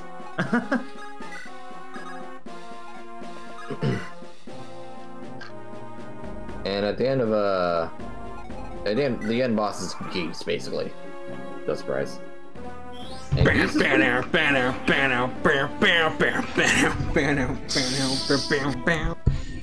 it's that music. It's beautiful. So no surprise, Geese is fucking insane. He has a counter, he has Rapukin, he has all this shit that you would expect Geese to have. Well, some of this shit, you know. He doesn't have Deadly Rave. I don't think he has Raging Storm. But he's still pretty crazy. Yeah, I don't think anyone has their DMs in this one. Since there's no super meter or button combination to put them in yet. But if you manage to beat Geese, you get... I want to find that picture too, because it's a good one. Thank you, Max, for making this easy for me.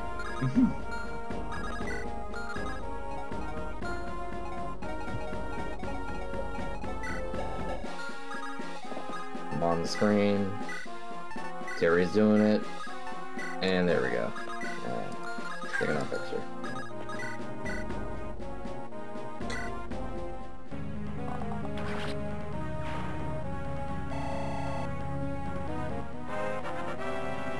Someone posted this in general FE. I don't know why this is so funny to me. So there's a picture. You get that when you. I think I've seen that before. Yep. I remember this. It's in the Smash trailer. Right. And the crazy part is, if you lose against Geese, that's you falling off the tower instead. Enjoy your game over. Damn. But in case even if you aren't fighting Geese. So Geese drops off the tower, he screams his head off, and the funny thing is, this game actually records the date when you beat Geese. Like, if you beat him today, it will say Geese died on January 28th. That's cool. But here's the thing, right? Fatal Fury 1 has a Y2K bug in it. Oh. So, it won't say 2020, it'll say 1920.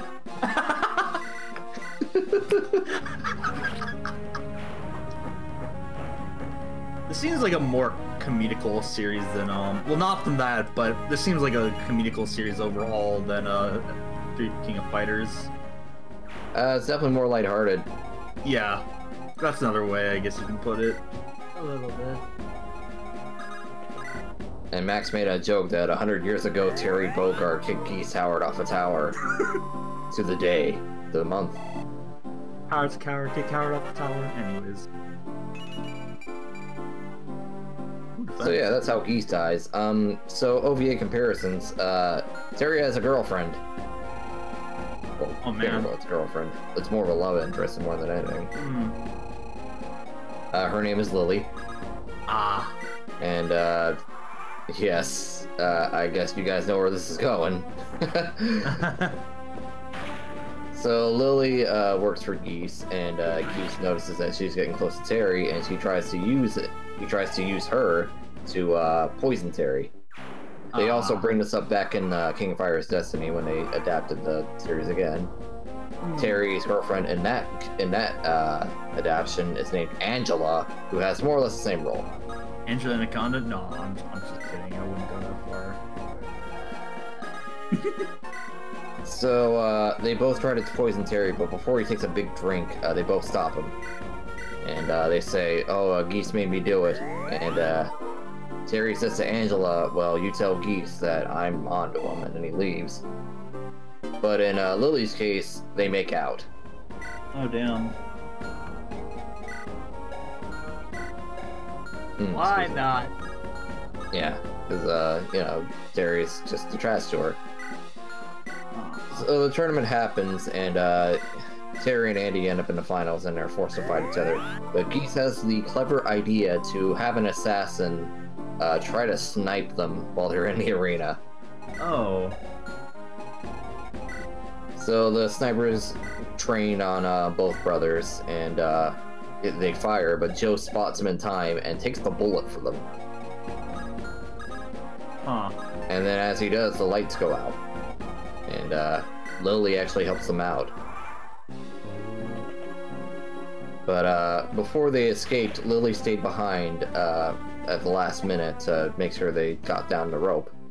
But unfortunately, Geese shows up behind her, and he's like, "Oh, you ungrateful bitch, how could you? I raised you like this, and this is how you repay me." And then he kills her. Oh. Shows her the door in a very gentlemanly fashion by throwing her out of a 2-story building. I remember that.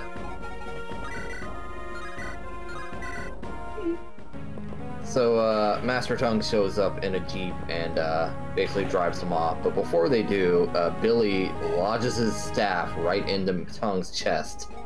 Oh damn. Go Billy. Yeah. And the very next scene, which is spontaneous, by the way, this happens instantly.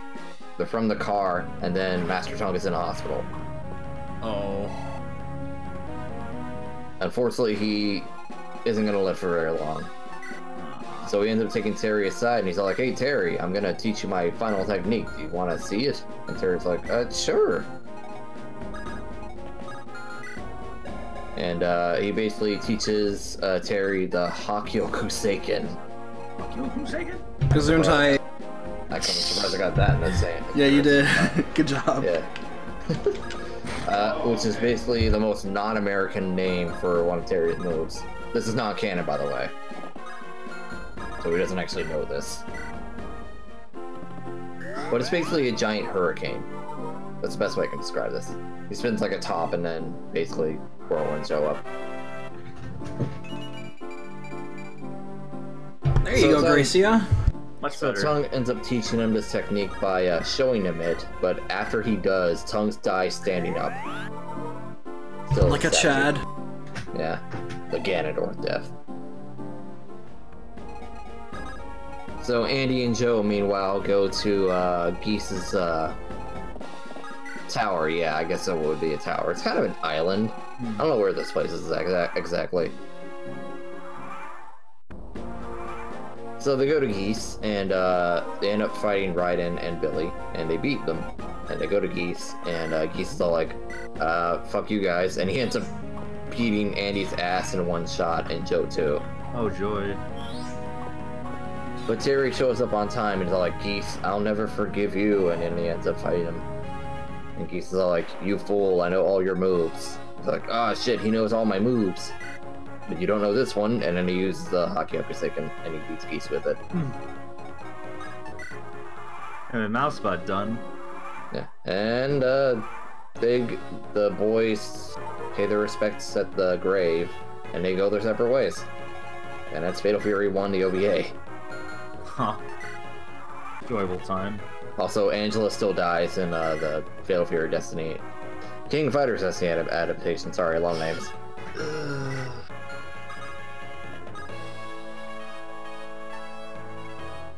But Jeff, Tongue, and Lily are all still dead. Wah wah. Face Knight of the Fall. Are you prepared to face judgment? If you crit me, yes, yes, I am.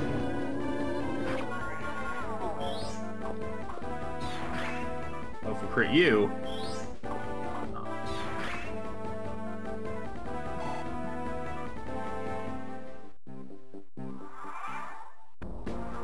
Face judgment of the heavens. I cast dark magic. How long does the longbow do? Should be decently. I'm just letting Melusine get boss experience, so I want to get to level 18. Longbow's really good in this game, god damn. Right? Oh Jesus, that's not bad at all. If it hits. No, I more meant the hit rate in general. Like, that's especially good for a longbow status. He has capped skill, to be fair. No, that's fair.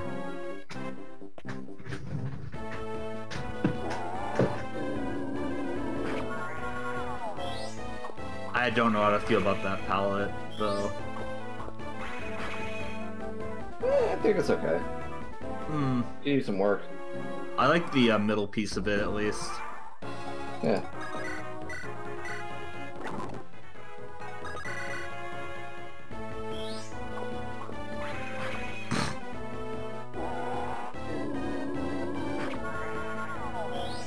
Oof. A little bit of that, at least. Ooh, okay. That'll do. Alright, time to, wait. Hey, good Time to ram this in the face. Peace out, brah.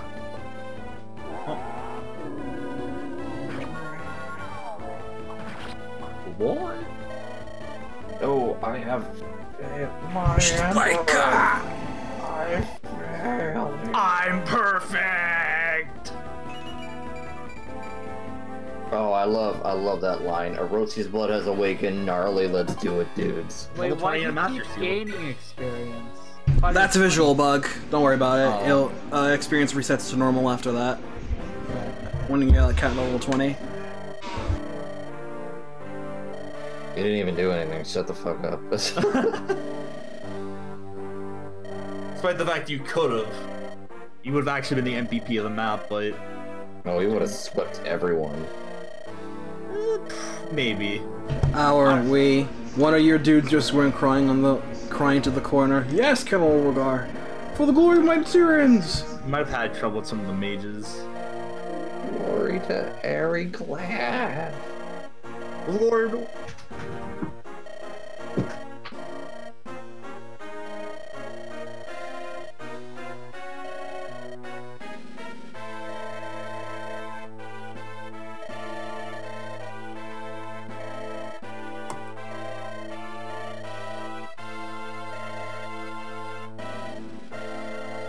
Thinks he's so great that he didn't even achieve by himself.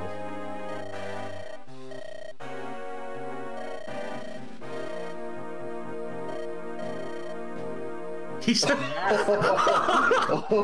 Nice. Good job. Good job, Vance. Vance. Damn it.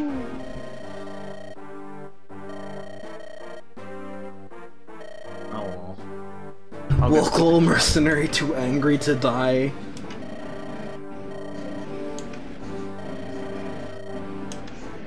Yes, Merc, that is his father. Oh, there you are.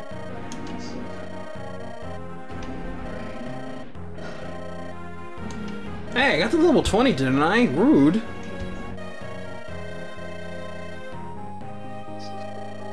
Hey, can I point out that this guy, he let his own men go out to do his own work, and instead of leading them and making sure they survive, he stared at his son the entire fight.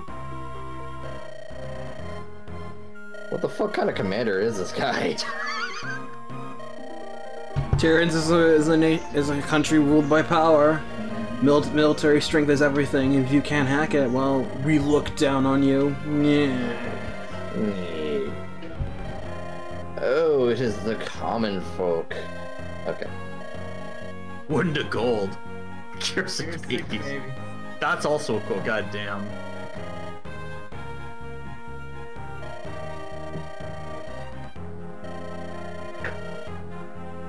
Oh, he's dead, Dad. He's dead. When are you just going to accept that win? What does this guy remind me of? Like, thinking of a dead son.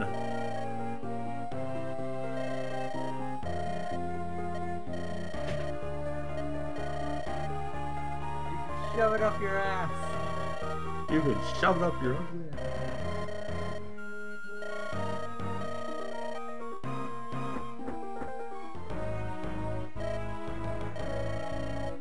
That could have gone better.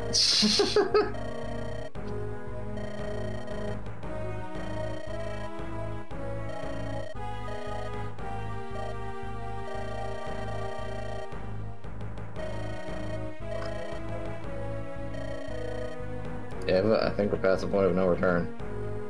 You just walked through that river like it was nothing. What's happening to me?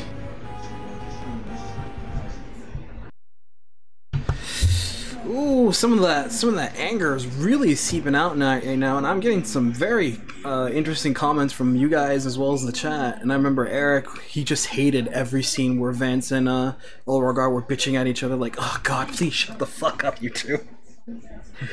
Well, I'm just like, oh boy. Give it to me, baby. I played this map pretty poorly because I split up my team, and especially I only had 2 healers when I had the two times. I basically split my teams up to 4 and only had 2 healers. And that was a bad idea. We ended up losing a lot of generics as a result, but I had to make sure I get those villages, and that was also a result. I got Russell and Raizen both out, and that's not good, but we could have done I could have done that a lot better. But on the whole, it was okay. It's big. It served its purpose of being, hey, we're in a war now. Have all these people to throw in, and it was fine.